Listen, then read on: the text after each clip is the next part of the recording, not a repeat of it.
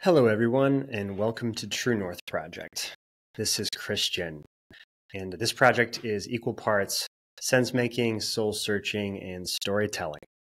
Today, my guest is Bobby Wade. Bobby is a student of plant medicines, ancestral ceremonies, and indigenous ways of life. He is also a Sundancer, a water protector, a veteran, a father, and a coach.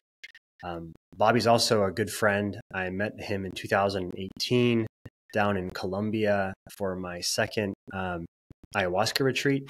And this was, a retreat that I could have never have expected. It was life-changing in many, many ways. And I was exposed to indigenous wisdom and ancestral knowledge that I wasn't even expecting. So it was a huge turning point in my life. And ever since then, Bobby and I have been friends and been connected. And I've been down several other times to Colombia and reconnected there. He's also based out of Australia, where his family is now. And he's doing some amazing work with his project, The Way of Life. It's a Substack, podcast, blog. And he's interviewing and sort of creating a space for indigenous wisdom to kind of like a treasure trove of indigenous knowledge. So he's got some amazing conversations with elders and different wisdom keepers from all over the world. And I highly recommend checking out his Substack, The Way of Life. In this conversation, we discussed the sacredness of water, re-indigenizing, stewardship of nature, ancestral wisdom, and rites of passage, among many other things. But this is sort of the core of it. And I just wanted to also let you know that Bobby is about to launch a deep dive course called Rediscovering Ancestral Wisdom in Modern Times. And I highly recommend you check that out. Links in the description. If you're listening to this in October, it's still open. Definitely check it out. And he's basically just like democratizing access to indigenous elders and knowledge that most people have no access to. So definitely something worth considering. And at the very least, check out his Substack and follow him there. But yeah, that's pretty much it. And I don't want to ramble on. I want to just like turn you over to Bobby Wade and to dive into this conversation after a quick word from the sort of sponsors of this project. This podcast is sponsored by Lumi Labs. Lumi makes super high quality, strain specific, organic edibles. And as I like to say, they're edibles for people who don't like edibles. So if you're cannabis curious and you're interested in trying some high quality, the best quality I've been able to find in the edible world, Lumi would be for you. They have 10 premium strains of organic, full spectrum gummies. They're all, regular Delta-9 THC, so there's no synthetic cannabinoids or no weird types of synthetics like Delta-8 or HHC or any of these other things that you might have heard of. And basically, you get the full complex profile of the plant, including all of the terpenes and all of the minor cannabinoids that normally get left out of edibles when people just extract THC. So the crazy thing here is that you can actually get these in all 50 states legally because of the 2018 Farm Bill. All these gummies are made from hemp derivatives. So basically, it's cannabis, but it's under a certain THC threshold, so it's federally legal. But when they formulate it, you can still create potency with the formulation. And so you end up with 5 milligrams of Delta-9 THC per gummy and 5 milligrams of CBD, minor cannabinoids, and all of the other complex terpenes. And this gives you like sort of targeted benefits and an entourage effect of the entire plant. So it really then becomes about the genetics of the strain and the kind of benefits that each strain can give.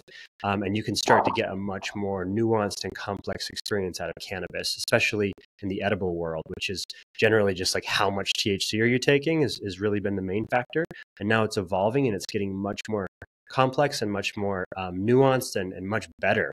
These are the best edibles I've ever had, and they're the best cannabis experience I've ever had because when you take cannabis in edible form, it's processed differently through the body. And I personally am not a big fan of smoking. It's just not good for your health and for various reasons. And so this has been a huge game changer for me. I can get a dose that isn't crazy. I can, have a clear-headed, awesome experience, and I can have a targeted experience depending on what I want to experience. I take a different strain. So there's 3 different sativas: Pina Colada Kush, orange cream cookies, and Durban Skittles. Durban Skittles is my personal favorite. It allows me to have energy and better for creativity. And it also has pinene in it, which is a terpene that's great for cognitive function and focus. So not only do I feel great and have energy, but I stay clear-headed and focused. So I love doing it for podcasting or writing. There's 3 hybrids: sour strawberry cookies, sour caramel apple kush, and watermelon sorbet. These are going to have a range of different effects because, they include terpenes from the sativa and the indica side of things.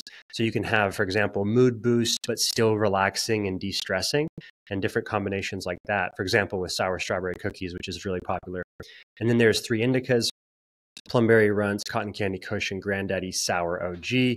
Granddaddy sour is sort of like the goat in terms of indica strains. It's really, really good for pain and relaxation and sleep. It's very sedative. It's got 3 or 4 different terpenes that are all in that direction of indica, sort of indica couch, so to speak, and really good for embodiment, for the float tank, those types of things. And they even have a microdose line for people who want to go even, more mild, even though these gummies are only 5 milligrams of THC in all the strains I just described. The microdose line is even lower at 3 milligrams of THC, more CBD in that spectrum. And it's just a more mild and subtle experience for people who want to go into kind of shallow into the pool to begin. And, don't just take my word for it. There's over 16,000 5-star reviews online. If you check out lumigummies.com, and I'll include the link in the show notes, you can see what other people are saying about their experience with Lumi. It's overwhelmingly positive. And it's really cool to see like a company come in and do everything right. Organic hemp from small American farmers from the Northwest. The cannabis is grown out under the sun, not necessarily under lights in an indoor grow like you would in the desert, like here in Nevada, for example, in Vegas. And so you're getting also the nano-emulsification and the gentle extraction process. So you're getting that, once again, full profile, better bioavailability, and all the organic crafts shit, no synthetics, no fillers, no dyes, no bullshit, only organic fruit and good ingredients and organic cannabis. And that's all it is. So if you want to try Lumi, they'll ship directly to you. You can use discount code TrueNorth to save 20% at checkout, and that will support this project. And if you're in St. George, you're in Southern Utah, I recommend checking True North Float out and pairing your Lumi experience at True North Float in a float tank. That's my favorite way to experience them. And we also have Lumi there available as well, even though right now we're sort of just like, depending on when you listen to this, we're still waiting for the approval process for the state of Utah to sell them. So we're just giving them out as free samples for now. So if you want to enjoy that experience and have a free sample on us, and you're in Southern Utah, come into True North Float. But otherwise, check out lumigummies.com, and the discount code is TrueNorth, and that will save you 20% on your order, and it'll support this project. And hope you enjoy and have a nice trip. Much love. This podcast is sponsored by ArtDrop. ArtDrop is a revolutionary new movement, new company that is liberating art. Da Vinci actually spent 16 years meticulously perfecting the Mona Lisa. And just to give you some context of how much things have shifted and changed, in 16 years, AI will have generated 1 trillion, mostly stolen images. Most of what generative AI is doing is it's trained on images that are under copyright, that are not, paying artists, not supporting the artists and the creators who've made the images. So most of what you're seeing in the AI generation space is actually stolen. And AI, in addition to just stealing, is actually polluting culture. So as much as I'm a fan of certain AI tools, and I see the positive possibilities with AI, I also see, massive issues here. And there's essentially a war happening on art and on artists and on culture. And so I see that, right now AI is kind of polluting the culture and flooding the space with shit, with 34 million, new images every day, something like that. And it's growing all the time. And so really, it's not just about AI, it's also about art and artists. It's really what Art Drop stands for, is protecting artists and for helping empower artists. So right now, artists are starving for exposure, and not only, just to sell their art. Not only that, when they do sell their art, they're usually selling an original, and then they lose out on all the future value of that original painting, because now it's no longer theirs. They don't own it anymore. And if they blow up and become famous, then that art becomes extremely valuable, and they don't actually own the art anymore. So the person who bought the art, or the art collector, the elite, art collection sort of industry, and the people who are just sort of like siloing and money laundering capital through art, there's this really, really kind of dark underbelly of what's going on in the art world. They're really the ones profiteering from most of the art industry. There's like $65 billion in industry. Most of that, like 97% of that, is originals. It's like really high value original, paintings. And the people who own that and who are profiteering from those paintings are not the artists in general. So what Art Drop aims to do is to liberate art and to stand for the artist. And so essentially what we're doing is we're solving the scarcity problem, where you've got originals that they're locked up. They're locked up in scarcity, and they're in one location, and they're not getting as much exposure. So you can have an artist who spends months or years creating a painting, and only so many people can see it because it's only in like one place. And then in addition to that, if they do sell that, once again, they lose out on the future value of all their work. So Art Drop's creating the art galaxy, like an ecosystem that connects everything and empowers artists. So we curate and put art out in public locations, but we put replica art out there. So we have technology that allows us to scan the painting and actually replicate it with a 3D replica. So it's a textured print that the print looks almost indiscernible from the original. And most artists can't tell the two apart. So you have this like really incredible replication process with this high technology.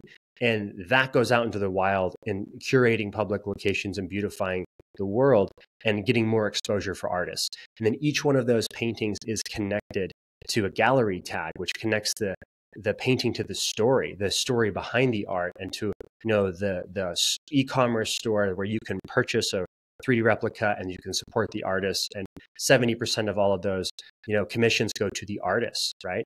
And so we're empowering artists and we're liberating their originals. They get to keep their originals, and then the streams of revenue that can come in and hopefully feed them, because artists are starving. So that's essentially, in a nutshell, what we're doing is we're beautifying the world, curating public spaces, connecting the story to the art, and then compensating both the people, the places putting the art out there, and the artists who obviously do all of the work in creating it. And that's what Art Drop's all about. You can check out artdrop.me, and you can see what we've already got on the shop there. Obviously, it's a startup. There'll be many, many more drops coming, and many, many more visionary artists and different creators coming on board. But you can totally still order some beautiful replica arts that we have, replica paintings that are available on artdrop.me right now. And if you use the discount code True North, you'll save some money on your order.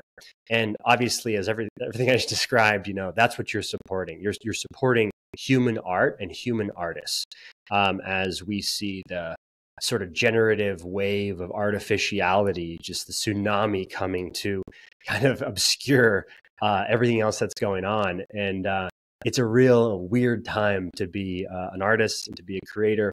And it's a weird time to be a human right now, in the age of AI. So, so support Art Drop, support artists, support an artist, even if it's not through Art Drop.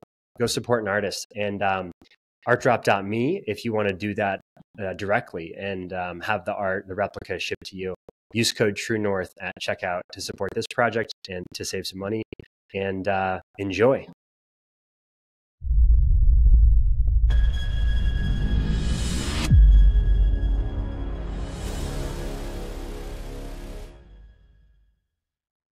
Bobby, my man, it's been a minute since we've dropped in and connected. So I'm excited to talk to you. And I've been sort of on the periphery, tuning in here and there to the Way of Life podcast, which is your project. And every time I do, I'm kind of like, why don't I listen to this more often? Because I seem to get something valuable from it every time. You're doing these really amazing deep dives with indigenous elders and different wisdom keepers. And it's really cool to see a project that's got a lot of soul to it, a lot of intention to it. And it's also just cool to see like a totally different way of perspective and of seeing the world, you know, that's at first pretty alien to the Western mind. So, you know, and me having said Western mind, having been raised in the US and stuff, to listen to, you know, different elders speaking about different ways of relating to land and to water and to place, you know, and to each other.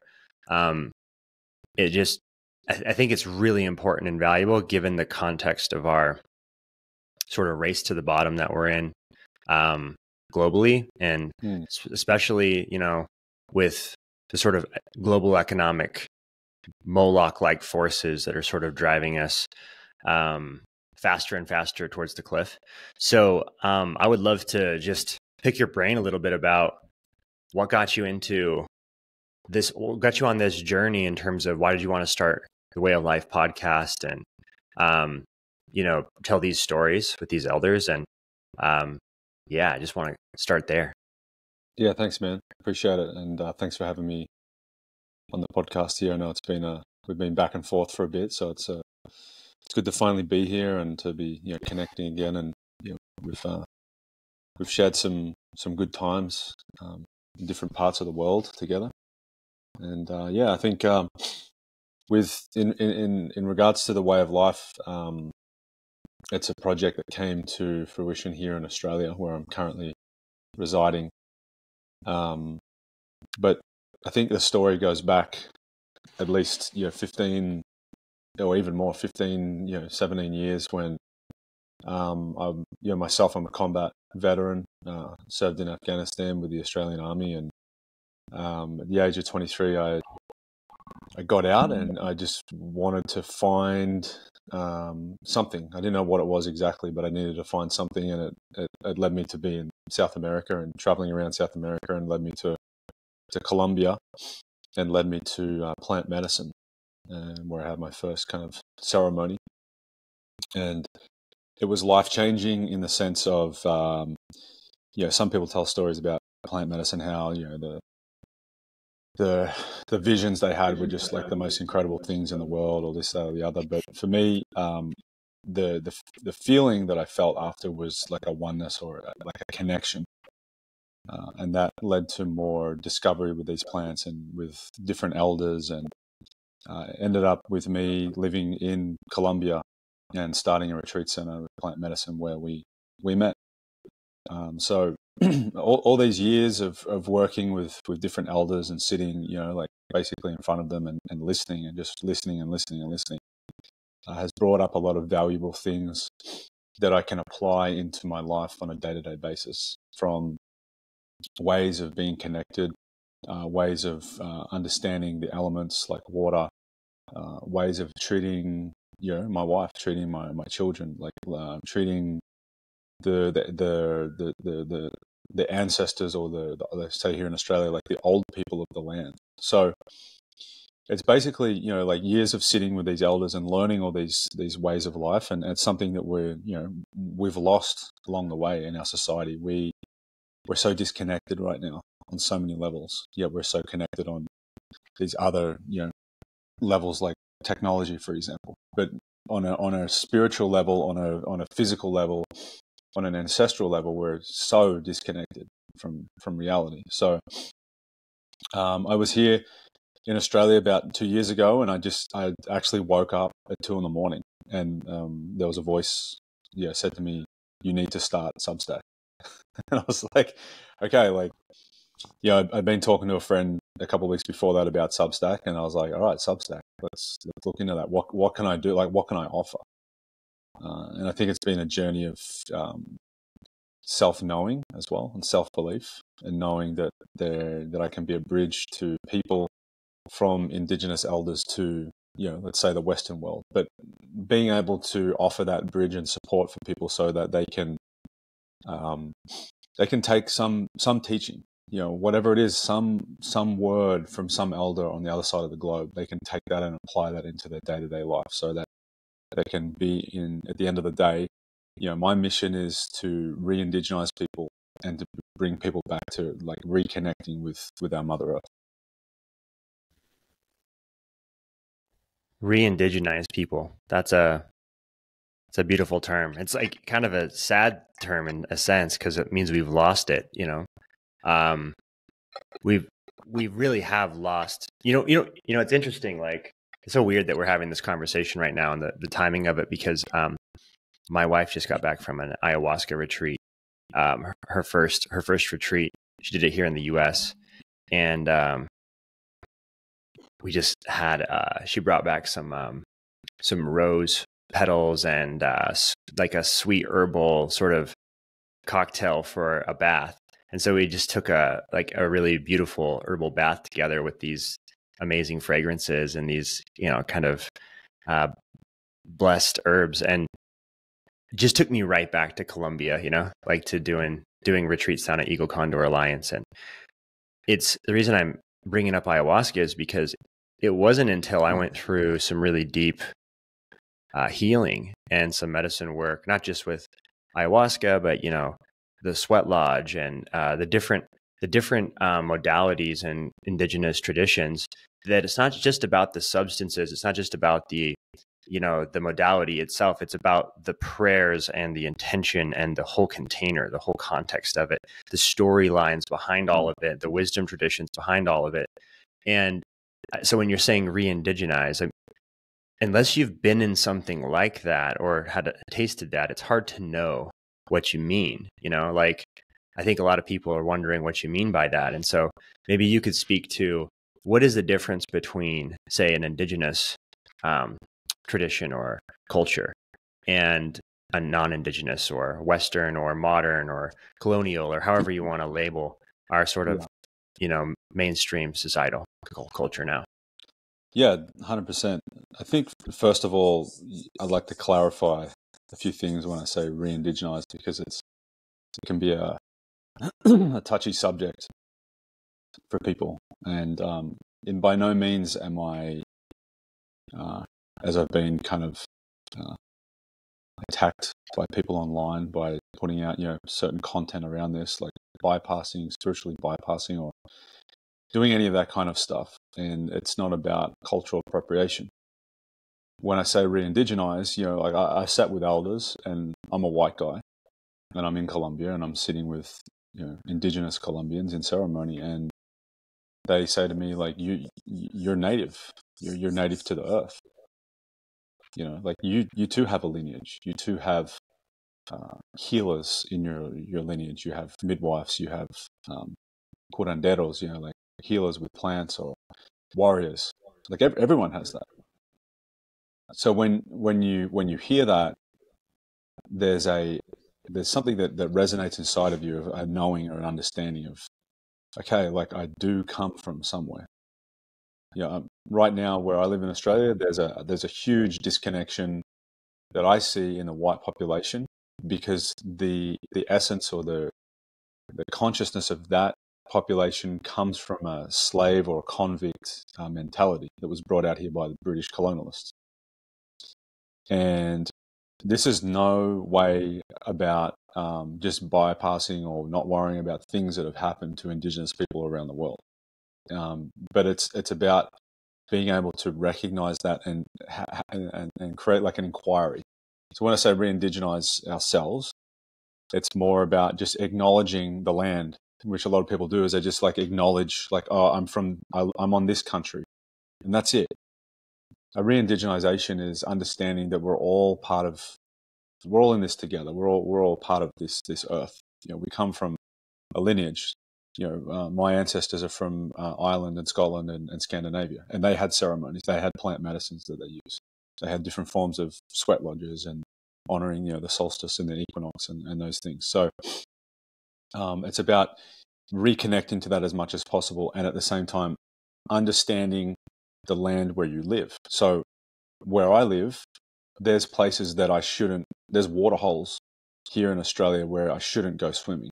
Why? Because ancestrally, those water holes were used by indigenous women of these lands to birth children. And I was at those water holes, and I jumped in the water, and I didn't know, I jumped in, and I felt something. I felt like an energy almost like kind of pulling me down, and I got out of the water pretty quick. And my wife's like, "What's the matter?" And there was other people out there swimming. And I was like, "Nah, we shouldn't be here. This is not good." And my kids were super, super still, just kind of like in a meditative state, and they're kind of really active. And my wife's like, "Stop being a pussy, like get in the water." I was like, "Nah, we shouldn't be." And then she jumped in, the same thing. She's like, "No, there's something going on." So then I was sitting with an indigenous auntie like a couple of weeks later, and I asked her, about this, and she's like, "Well, they're the birthing pools. They're for women." So what you were feeling was that energy. And when I got out of the water, I took tobacco out of my bag, and I just said, like, I asked permission, and if I've done anything wrong here, like I'm just putting tobacco down here to make peace with like the spirits of these lands. So these are kind of things that I've learned through working with indigenous elders. It's an education of how to move through land. Other people there are just swimming. They may be not picking up on it or aware of it, but there's places out here, there's mountains. I've sat with elders out here. There's mountains where people walk up and they say, "Don't climb up the mountains," and people fall off, and people have died. So it's educating, and I think the difference is, to go back to what your question is, the difference between like an indigenous society or indigenous way of seeing life compared to this like colonial is that the indigenous way is more about, if I take something, I have to give something, and the colonial way is like, I'm just going to take and keep taking and keep taking. So, for example, when I was in those water holes, I jumped in that water, I gave tobacco as an offering. So that's me giving back. So it's just these little ways of reconnecting to your environment, understanding the song lines. What's the local language? Where you shouldn't go? Where is there like burial sites? Were people massacred here? Understanding the history. So it's a re-indigenization that way, and then maybe there's a self-inquiry of like, well, where do I come from? What's my tradition? What's my history? Yeah, so much to go on there. And I love everything you just shared. I think that I just want to quickly speak to this idea of you said spirit of the land, and I just was listening to a podcast from Josh Shree, and he does the Emerald podcast. Have you ever? Yeah, so really good project. He just put one out called Guardians and Protectors, which is all about this idea that nature isn't all the same everywhere. It's like there's so much diversity, and there's so much nature is both nurture, it's both our sustenance, and it's the mother that feeds us, but it's also Kali, the destroyer, right? Like there's the ability for hardcore like the saying goes, nature is metal. And there's so many different examples of that. Like you could be lunch pretty quick for all manner of different things that want to eat you, from bacteria all the way to apex predators. But we've distanced ourselves from the reality, right, of surviving in nature, so to speak. We've sort of insulated it in our sort of modern society. We've climate controlled all of our domiciles and our cars and everything. And so I can be here in Las Vegas and in the middle of the summer still be comfortable, where it should be mostly inhospitable outside. And then, of course, the homeless people who are outside are trying to survive because it's 120 degrees and they're trying to get water. So there's still the reality of nature everywhere, but we've insulated ourselves from it. And part of that process of insulating ourselves from it is you lose connection to the more subtle aspects of nature. And this would be subtle or not so subtle, the spirit of the land, right? Like the idea that everything has this sort of quality of spirit. And it's easy for us to say, from like an anthropomorphic lens, the human being has spirit, the human being has soul, but then everything else is sort of stuff. It's sort of just like dead stuff that's here for our use. And there's this kind of idea that goes all the way back to Genesis in the Bible that, you know, the beasts of the earth and the fowl and the fish and all the things were created for the use of man. And that this was really just for us. And there's this sort of dominance hierarchy in our deep myths and stories that puts us sort of in the image of God, but nothing else in the image of God. And even like this fucked up thing too is that it's actually more men in the image and then women as the sort of sidekick. But you know, and I'm not trying to attack any particular religion or anything. I'm just pointing to the idea that's pretty obvious when you step back and look at it, or when you have an experience that forces you to see, like an ayahuasca journey, where you realize there is absolutely no separation. We came out of the earth, we came out of the land, we belong to the land. And like what you're talking about, sacred reciprocity with the land, where we give when we take, we give back when we take. This is an idea that's so obvious because it's sustainable idea, right? Like if you don't give back when you take, if you don't have reciprocity woven into your myths and memes and metaphors and stories and song lines and these types of things, then you ultimately end up in a pathological, disconnected paradigm of separation, where you end up in a race to the bottom, where we're clear top mining the mountains, and we're clear cutting the forests, and we're overfishing the oceans, and we're replacing those fish with plastic and waste and pollution. So, you know, it's a disaster. It's a catastrophe. It's a tragedy. It's like when you wake up to it, you wake up with a whimper when you realize the current, you know, sort of trajectory of man and the fate of the rest of the species as a byproduct of our actions. And our own fate that we're sealing, right? Like as we summon the AI overlords and the machine age and all of these things, you know, it's like, it's pretty fucked up. So like, and without going super dark side, I'm just trying to say like this idea of re-indigenize, or remember where you come from, remember the land, remember the water, the sacred water that all life comes from. And we've gotten so forgetful that we take that sacred liquid life and we just put it in plastic receptacles and commodify it and sell it for money and create single-use trash.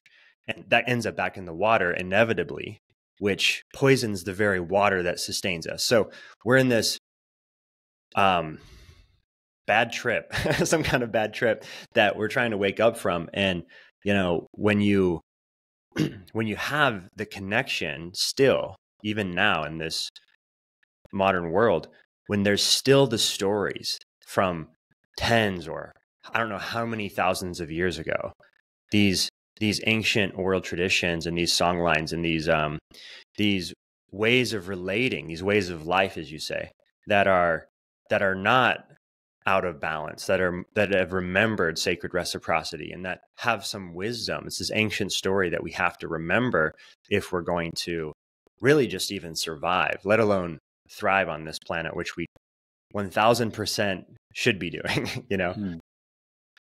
Yeah. I think also like we look at, you know, like indigenous cultures and people that are still performing their ceremonial ways of life, kind of look at it like as like almost primitive, you know, but these are forms of technology that have been used for thousands of years and continue to be used in a way that is in connection with the earth. Like, I think it's some of the most advanced things on the planet. You know, yeah, we have a mindset of like, we're the most advanced in this Western world of developing more and more technology. And yeah, technology it's good. It can be used for positive things. But when you look at like the way that these people are living, I think what we're missing is we're missing the ability to really feel like the earth, like slow down, like seasons. We're not machines. We're not meant to be, you know, working 10 hours a day every day. We're not designed for that. You know, we're designed for going inward in winter, and going into some form of hibernation, you know, taking care of our family.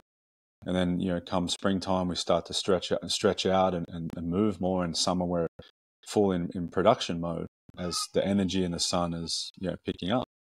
And then autumn or fall, we're winding back down again. But the society that we're in right now, it's nonstop. It just demands more and more and more of us every day. So I really pray for that, for people to have better, consciousness about, the ability. We have the ability to move the direction of where we're going. And I don't like to talk about, like, from a fear mongering point of view, like being sold an idea that it's my fault that like corporations are doing like destructive things to the planet. It's not my fault. It's not your fault. It's not people listening's fault. We can contribute or we cannot contribute, but I really feel that it's about giving, like re-indigenizing yourself is not, it's not also about like yourself, like me. It's more about sitting with elders and sitting with First Nations people, that cultures are still existing. If you take like there's certain tribes in the Amazon, like the Witoto Moroi people, they still have societies that operate, and have operated for thousands of years. They still plant food together. They still live in community, and they're still like moving. They've learned to harness the environment in the best possible way, to use the environment, to be in harmony with that, and to live off the land. And they're still operating as they were thousands of years ago. Yet everywhere we go, we're causing more and more destruction. We're poisoning more and more, like you're saying, more and more water systems are being poisoned. So for me, also, it's about slowing down and listening to the land. So what does listening to the land mean?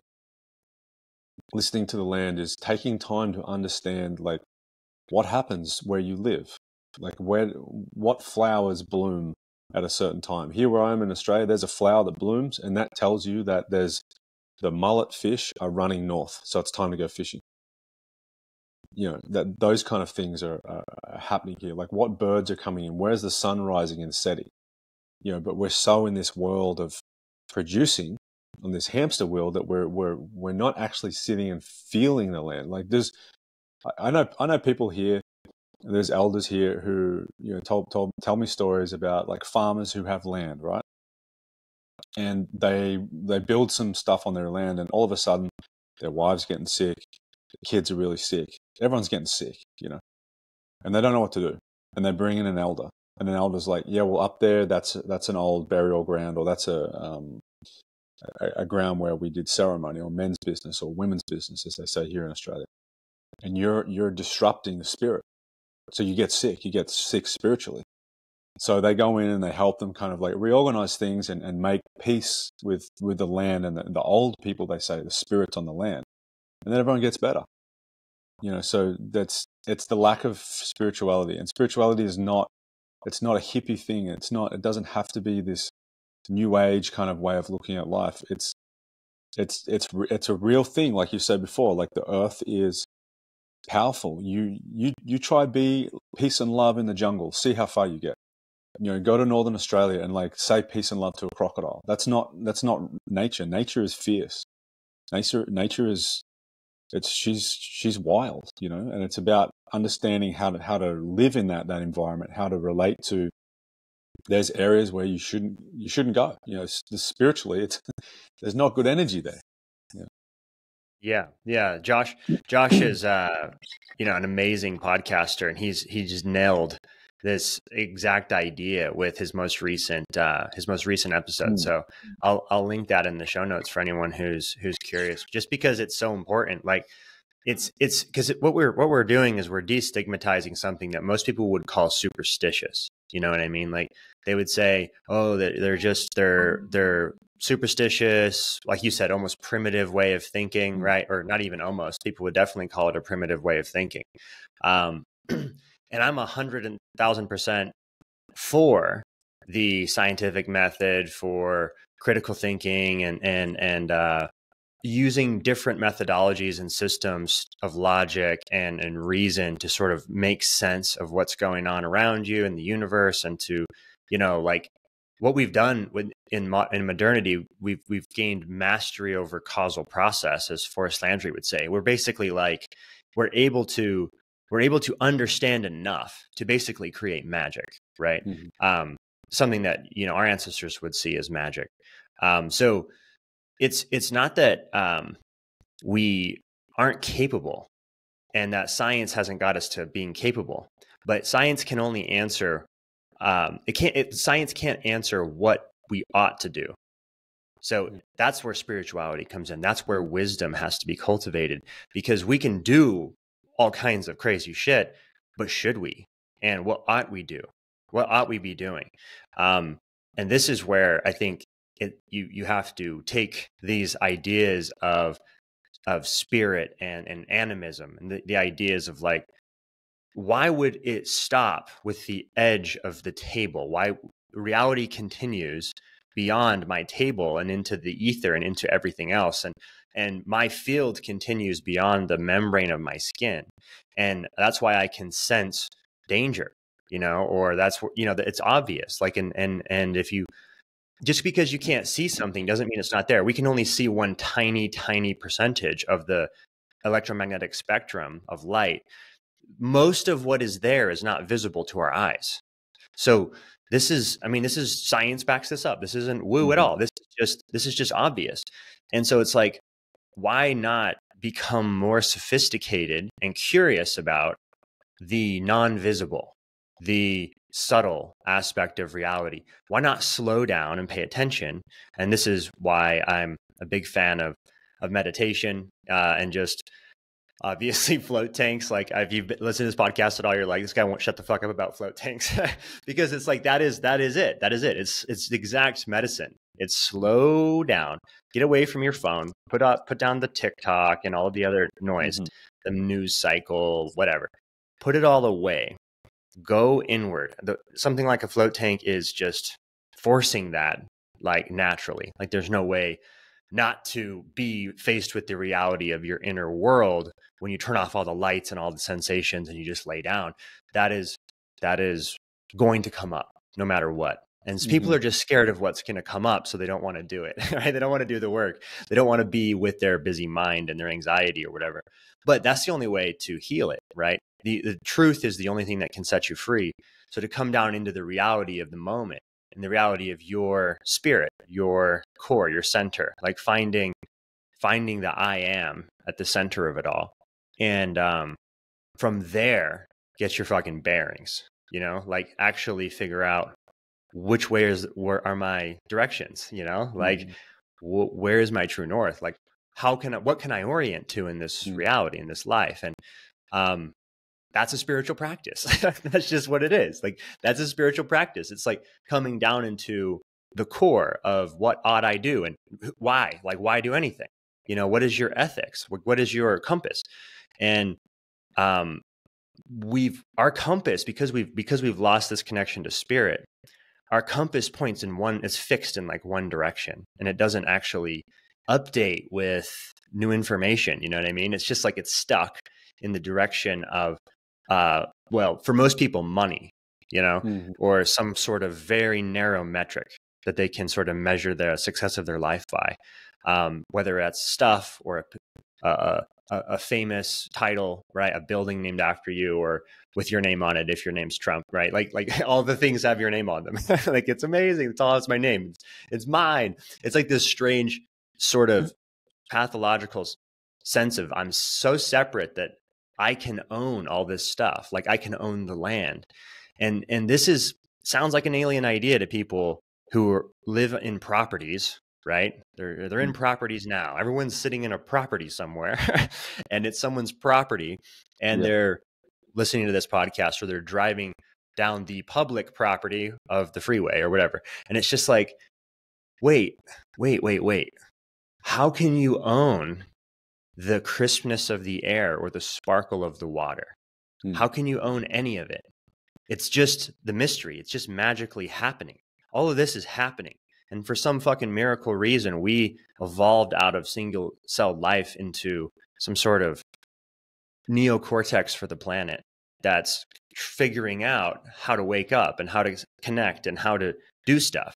And I think, you know, there's this idea that, you know, nature's just like completely random, right? And it's It's just like throwing all of the different possibilities at the wall and seeing what's sticking, right? So it's like all the extinct species and all the fallen civilizations and all of the death in the, it's just random. It's just an accident. And so is the life. It's just like sort of a panspermia sort of randomness or whatever of infinite uniqueness and mystery. It's gorgeous, but at the same time, it's kind of without purpose, right?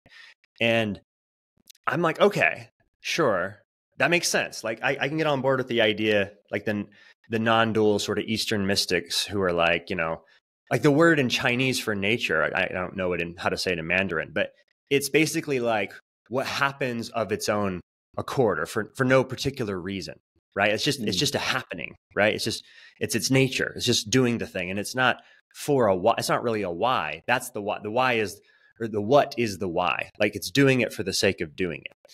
And I'm 100% like on board with that on some level. But then on another level, just think about the earth as an organism, because it is, because everything, like the Hermetic law of correspondence, as above, so below, right? The microcosm mirrors on the macrocosm. Everything is connected. So if a single cell can be life, can be an organism, which of course it can, that's how life started. All bacteria and amoebas, all these single-celled sort of organisms. Why wouldn't you assume that on the macro level, a planet, a single cell from that level is also an organism, right? And it's evolving consciousness. It's sort of consciousness emerging. And over billions of years and deep epochs of time, the Earth has been heavily bombarded by space. Absolutely like eviscerated in the early beginning stages, I believe, of the Earth's history. And then less and less often, periodically, I would say, you know, in terms of like big extinction events. And I don't know to what degree that rhythm really is. I think it's a mystery. I think we're still trying to figure out what is the cyclical nature of the cosmos. Like we're in these rhythms of seasons, obviously, but what are the bigger seasons? What are the great year, the precession of the equinox, these like greater cycles of time that take the earth through terrain, like, or as you would say, the spirit of the land is not good. You know what I mean? Like there's terrain where the earth passes through, like say the Taurid meteor stream in late June and November, or late June and Halloween, actually. The Day of the Dead is actually right when we pass through the Taurid meteor stream, which is a fascinating coincidence, given the fact that like all the cultures around the earth celebrate it around the same time. And it's like weird that the death day, that we all remember the lost souls, the lost ancestors and whatnot, lands when we pass through a debris field of death and desolation, like that we couldn't imagine, but that lives deep inside our DNA, which I believe, now that I've integrated it for a few years, that horrifically traumatic, hardcore night, I shouldn't say traumatic. It was traumatic in the moment, but like I said, now that I've integrated it, I see it for what it was, and it was powerful. But this ceremony I experienced on the land in Santa Elena with you present and at Eagle Condor Alliance, and I was experiencing apocalypse. I was experiencing hellfire. I was experiencing the end of time, and I realize now it's like DNA is like the most efficient way of like encoding information, you know, like that nature's figured out. And why would we just lose something like, you know, generations, like potentially many generations of human life that was horrifically hard to like survival times of like ice ages and post-apocalyptic catastrophes, like, you know, you get these myths of Noah's flood and all the rest. There's like thousands of these stories of lost or long ago times of devastation. And so like why wouldn't our DNA hold some signature, some memory of those ancestors that made it through? Because we're all descendants from the ones who made it through. So like our ancestors survived those times. And then, you know, you drink a heavy cup of ayahuasca and all of a sudden you're in it and you're back in it, right? And it's like, whoa. And everyone you know is gone, or you can't find them, you know? And it's like, you're just screaming out for your love, your beloved. Where are they? And that's what I was doing for hours. Well, it seemed like for eternity for me. That was one of those nights. And the reason I'm bringing all of this up is because this idea of remembering our relationality, right, and remembering our place in the cosmos is key. And Earth's place in the cosmos and our place on the Earth is all connected. And I think, this idea that it's all purposeless, the Earth remembers going through debris fields. The Earth remembers bombardment. The water holds the story of all of it. And water is this mystical, I don't even know what to call it. It's like liquid crystal or something. Like it's this crazy thing that like can hold information and memory. And I just know that from the float tank. Like to me, it's become, after 1,000 hours floating, that's become clear. Go get in the ocean and, like, especially where the ocean's just pure magic, like Maui or something, like I'm sure, places to go where the water is just magic. And it's like that leaves an impression on you when you get in the water there. And I think that just to finish this thread that's been all over the place, I think that the Earth is potentially remembering what's coming. It's remembering the cycles. It's remembering the rhythm of its greater cycles, its cosmic years.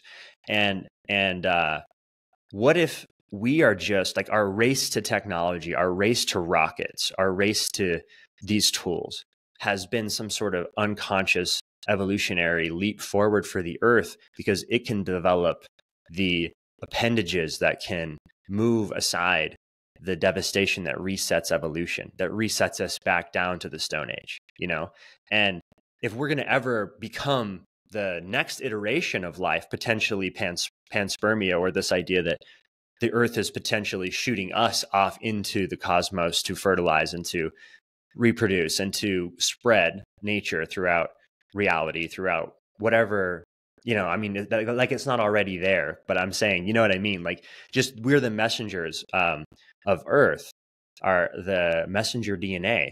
And what if we're really just like, all this trash and devastation and pollution and all of this is almost like a necessary cost, that to get to a technologically sophisticated enough civilization that it can wake up to its cosmic environment not to say we weren't awake to it before, because of course you have these incredible cultures of astronomers, right? And mastery of sacred architecture that mirrors the sky on Earth. And so I'm not saying ignorance of astronomy. What I'm saying is ability to shoot rockets into space, right? And that's like it's a new thing that humans are doing, as far as I can tell. And there would be probably trash up in space unless they figured out a cleaner way to do it in the past. But we've got no clues so far. We're the first ones, as far as we know. And that's probably for a reason. Like, I don't think it's happening for no reason. I think that there's a teleology to it. There's like a value set or a purpose, like more beauty or something. And the Earth's trying to expand in some way. And, I mean, this call to rockets, what's that for,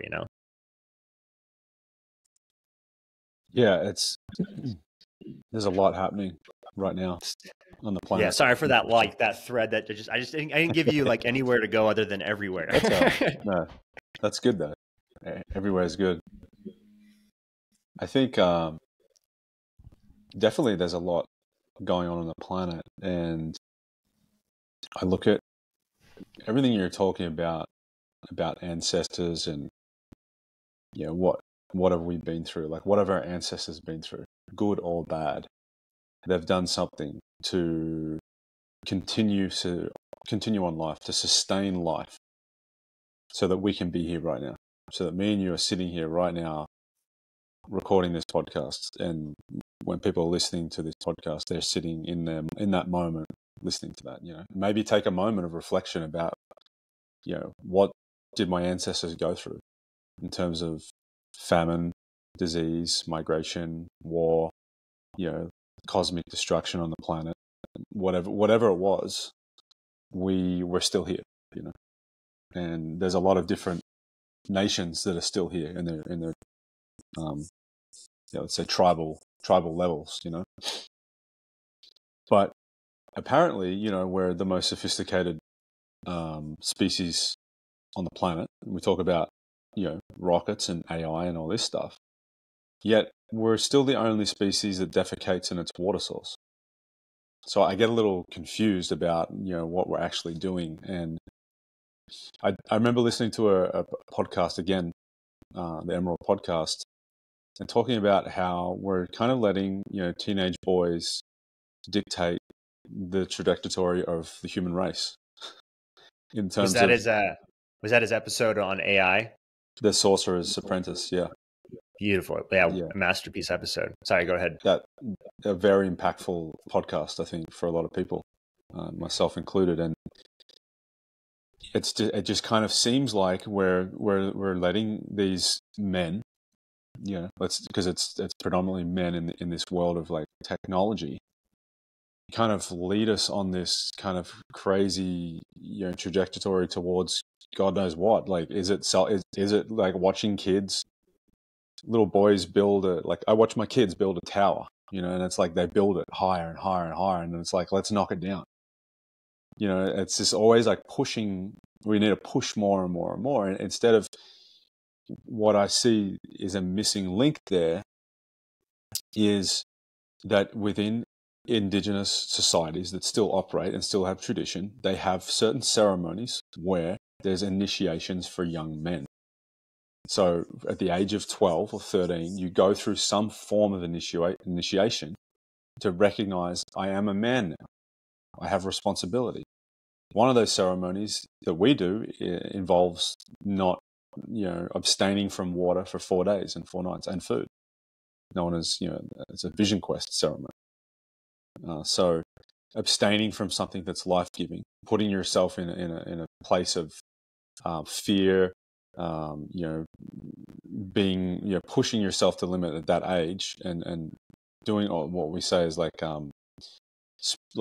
almost like spiritual suffering. There's a sense of humility. You come back to yourself of like, I really don't have existence here without water. If I don't have water for 3 or 4 days, like, I don't exist. It doesn't matter how much money I have, what sales funnels I have, or what I know about AI, or like what I'm building, or what tech company I own. If I don't have this resource, and it's more than a resource, it's a spirit, it's a memory, we say it's a spiritual technology. If I don't have this, then I don't exist. And I think through these practices, of immersing yourself more in nature and these initiation practices, you understand that, okay, there's a circle of life here, and I have a position, I have a place, but I'm not more important than the next person. I'm not more important than an ant. I'm not more important than a bird or a tree or my neighbor or the homeless person outside. That we're all in this together, and there's humility there. And it's like, okay, well, maybe I need to walk a little more humble, in the eyes of the Creator. The best thing to do is to be humble, to be authentic. But if we're consistently pushing this limit higher and higher and higher of like, well, what are we achieving? We're just trying to fill an empty void. We're not content of where we are. We're not bringing back the memory of like, geez, my ancestors did all this struggle. And what am I giving for the future generations? Am I going to be the one that fucks it up for them? Am I going to be that weak link? Like, my ancestors like fighting off, like wild animals in the jungle, and I'm flicking on TikTok, at 11 p.m.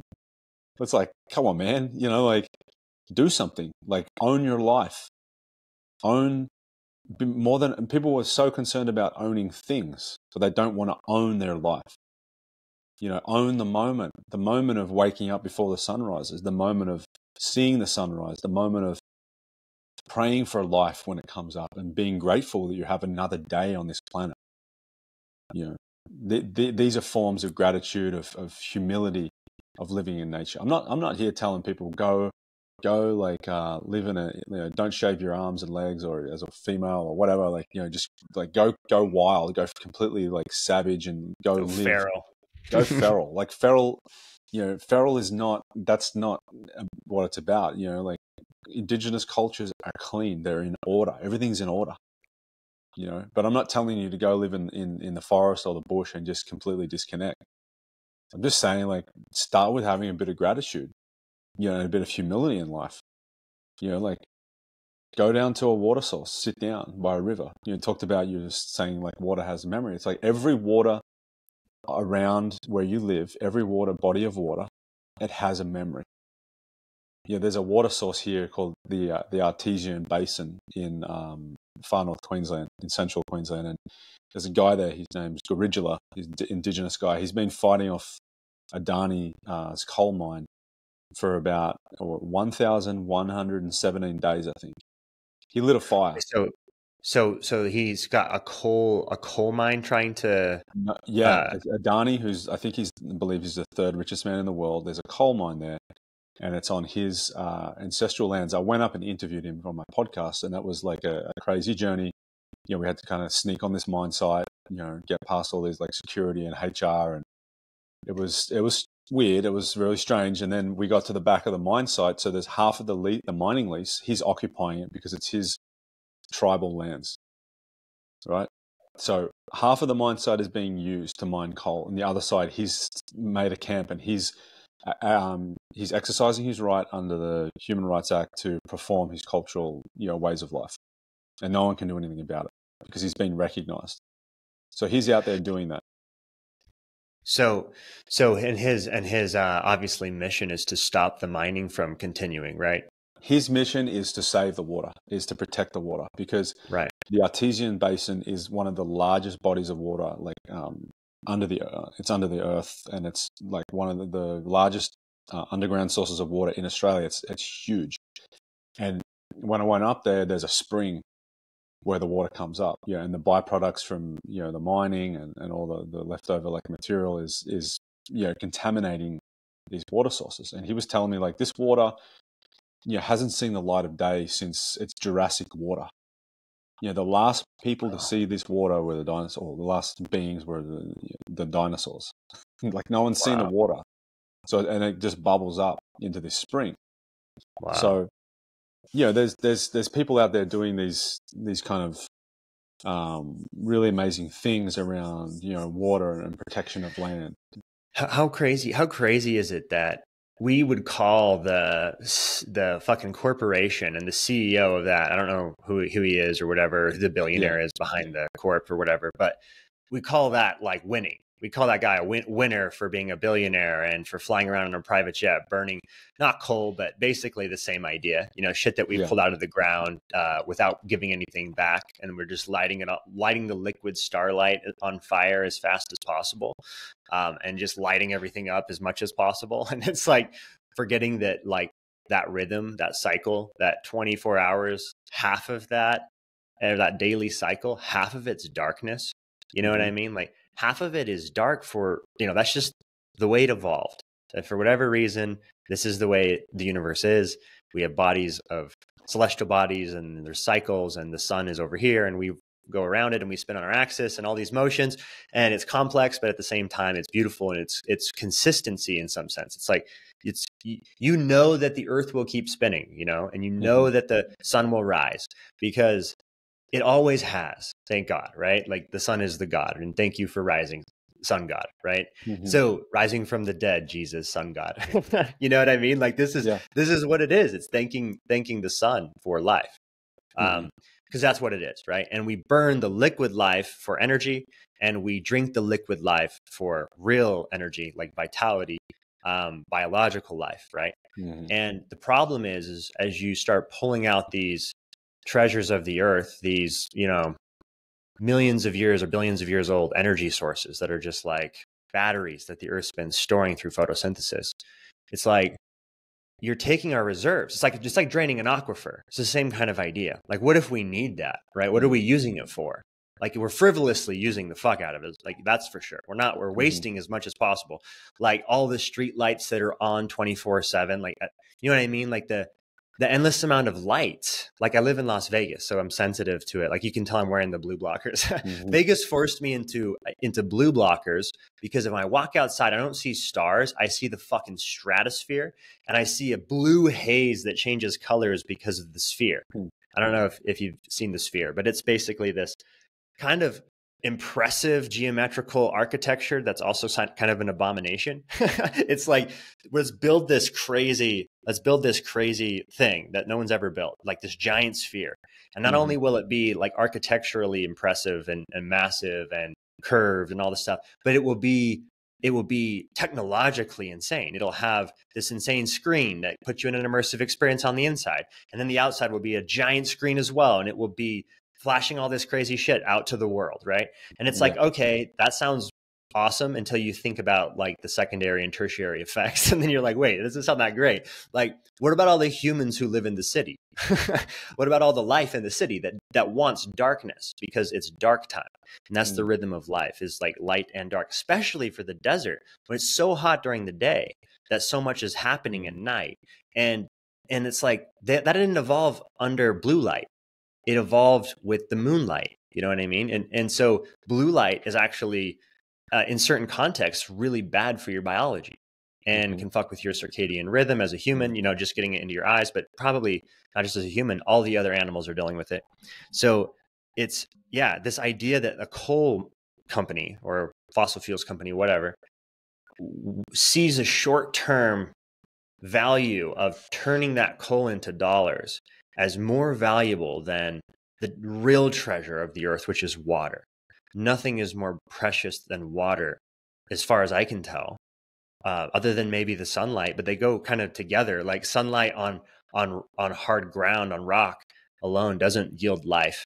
And so you need that liquid mother, and they go together, the sacred fire and the sacred water. And they, you know, that is Jesus and Mary. You know, that the Mary the Magdalene, the wife, the goddess, right? Like the goddess of the god. This is the idea of a lot of the early Christian cults, specifically the ones that were merging traditions from, say, pagan Greek-speaking peoples who were worshiping Artemis, the goddess, right?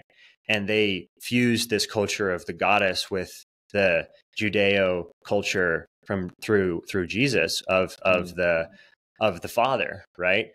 Of God the Father and this patriarchal lineage. And you had a fusion that was actually mystical, like the mystical union of God and goddess, of masculine and feminine, in the sacred sacrament, the sacred ceremony of the bridal chamber, where you and your wife commune with the God together, you know, as God and goddess. So it's like there's this sort of sacredness to aspects of Christianity that we've also lost, right? So you asked where I come from, right? Like, where do you come from?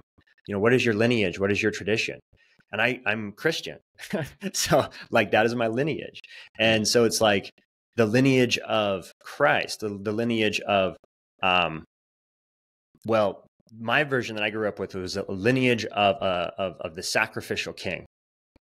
The lineage of Jesus, the sacrificial king, who is God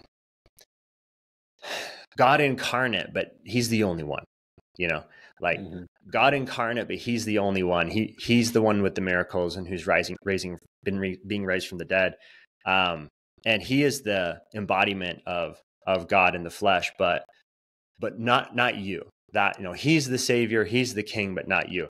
And I don't think that's actually what the original juice was, potentially. But even if it was, and even if that's, which it wasn't, like there was all kinds of different ways of living Christianity, and Christians expressing Christianity in many ways. In the early era of Christianity, for the first 300 years after Jesus, was basically panspermia of different cults, different sects of ways of practicing, and diaspora merging with all of the different languages and people in different areas in Egypt and in, you know, Israel and in all the Mediterranean, right? Like basically Rome.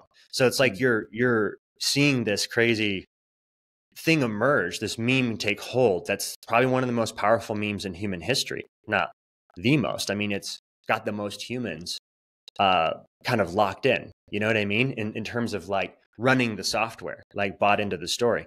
And you have to ask why. Like, what is it about that story that's so compelling, that's so captivating, you know?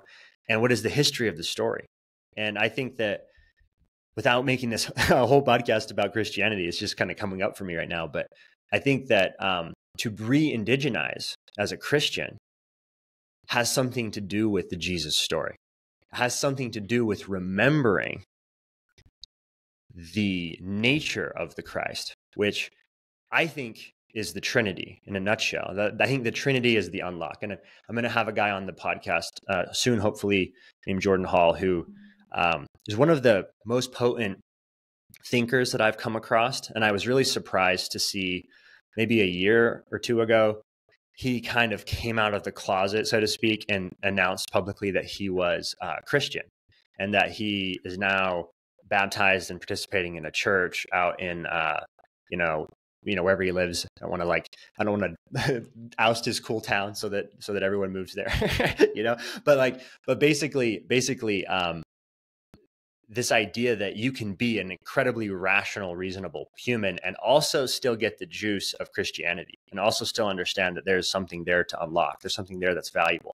And personally, I think that, well, at least what I feel like I've had unlocked for me more recently is this idea of the Trinity, of the Father, Son, Holy Spirit. So if Father is the ultimate reality, if Father is the Brahman or the infinite, right? Like the idea of all of it, like there's nothing outside of it, and there's this sort of holy flame that's animating all, like it's creation. You know what I mean? It's creation happening. It's what's shining the sun. It's the arrows.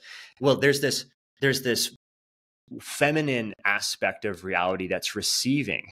That's the void, that the potential, the birthing process of all of it, right? That's coming out of the water. It's coming out of the void, the ether. This is God and goddess, like the masculine and feminine dance of creation, all the way up and down the evolutionary chain from subatomic to cosmic. This allurement, this intimacy of masculine and feminine is happening everywhere. And I think that's the Holy Spirit and God, if you want, or Father, if you want to call it in the Trinity. So what is the Son? And this is where I think it's lost to most Christians, because most Christians would say, well, that's Jesus the Christ. And I would say that Christ was not his name. And Christ is the Son of God.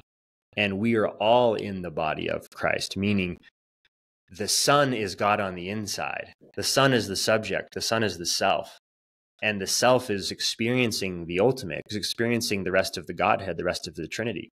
And we are participatory in that. We are divine beings participating in this, incredible miracle of life. And to me, that's what Christianity could actually be telling, that story, an empowering story of the sovereignty of the self. Giving yourself all of the properties you've relegated to Jesus Christ, besides maybe having to suffer on the cross. Because I don't think that you need to be a savior, martyr type figure. I think that we all have our genius and we all have this kind of unique creativity that's emerging through us. And right now is the best time to ever be alive, to participate in this, symphony that's emerging with, our species as it's trying to gain coherence with our superstructure and our stories and our sense make of what's actually happening, and how do we play nice games and win-win games and actually protect the water as a planetary species that's the stewards of the earth, the stewards of the rock, And it's like, how can we get more and more into that space? And I think that Christianity has to play a role. Religion has to play a role, like of all kinds, because what is sacred? If we do not make the water sacred, there will be just thirsting generations, and there will not be a future. So we have to know that story. We have to remember. Yeah. Is there in Christianity, and I speak here from like a level of, say, ignorance. I'm a unbaptized human in this life, but is there ceremonial practices that are done in Christianity around like the use of water? So the greatest one that comes to mind is baptism, but also for most people, the Eucharist or the sacrament also includes water, but traditionally it's consumed as wine. So that tells you something there as well. I think in terms of one of two things with the wine: either wine is more sacred than water, right? Which I don't think that's necessarily what it was. I don't think that's necessarily how it started, but a lot of people could see that, like a vintage of like extremely, like wine, grapes that you grew. I mean, it is water. Like wine is water as well. But I'm just saying, like a lot of people would value alcohol as higher on the chain. But I don't think that's what wine was. I don't think it was even alcohol in the beginning. I think it was a sacrament. I think it was an actual psychedelic probably, or some sort of entheogen, some sort of mind altering or mind expanding sort of experience. And the Greek word for wine is that they use in describing in these medical texts and in these older Greek texts describing sort of the practices and the pharmacology of all of this, right? Like there's so much complex pharmacology in the ancient world that the word though for wine wasn't alcohol. That's actually an Arabic word that we get later. It's pharmakon, which just means the drug, basically. Like it's a drug, not necessarily alcohol. So I think that the Eucharist and the partaking, the original Eucharist and the way of communing with the God, right, was to actually take something more like ayahuasca, not necessarily dimethyltryptamine. I don't know, but if you check out Ryan Murarescu's book, and I think he just put out a TED Talk as well. He The Immortality Key is the name of the book, and he's done this deep dive research project for like something like 10 or 14 years or something, like more than 10 years he's spent researching this book. And he went to the sites in the Mediterranean, and he found these not necessarily Christian sites in this case. This is an older tradition. This was Eleusis. This was the Greek, the Greek mystery school of the Eleusinian mysteries. So Eleusis is just outside of Athens, and they found it's not at Eleusis because all those drinking vessels had been contaminated and preserved with preservatives.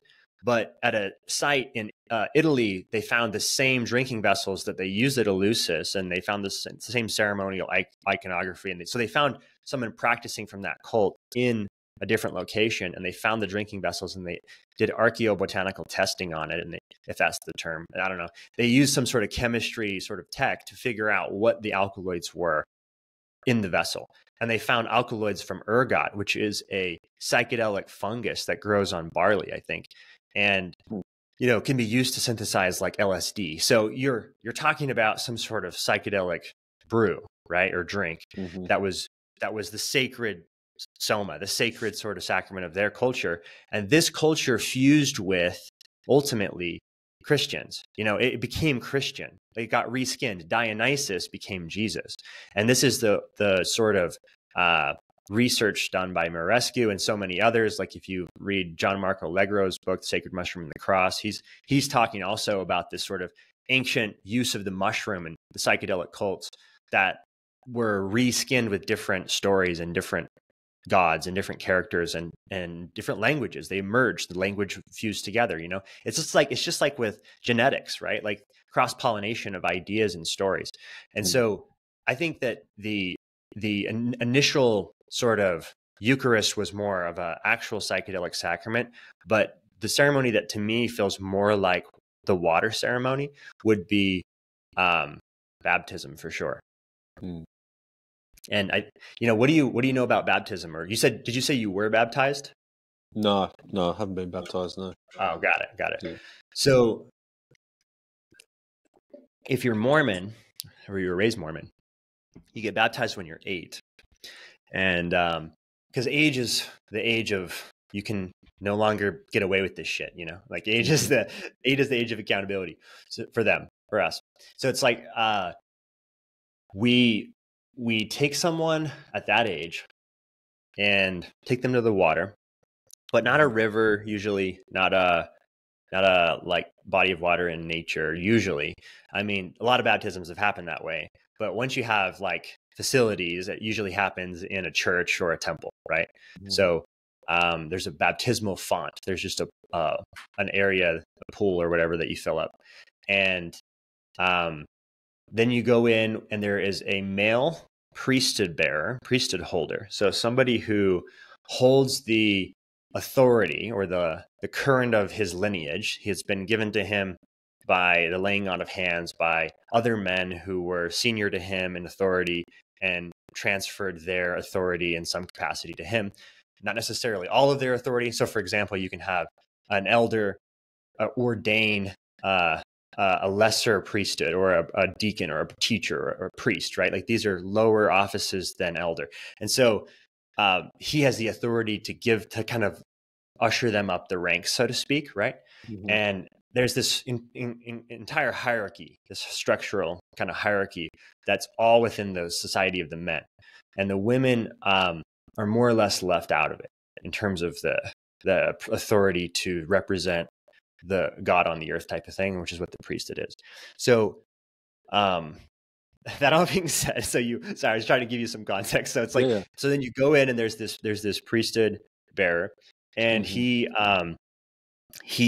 takes the 8-year-old and puts his hand on their shoulder and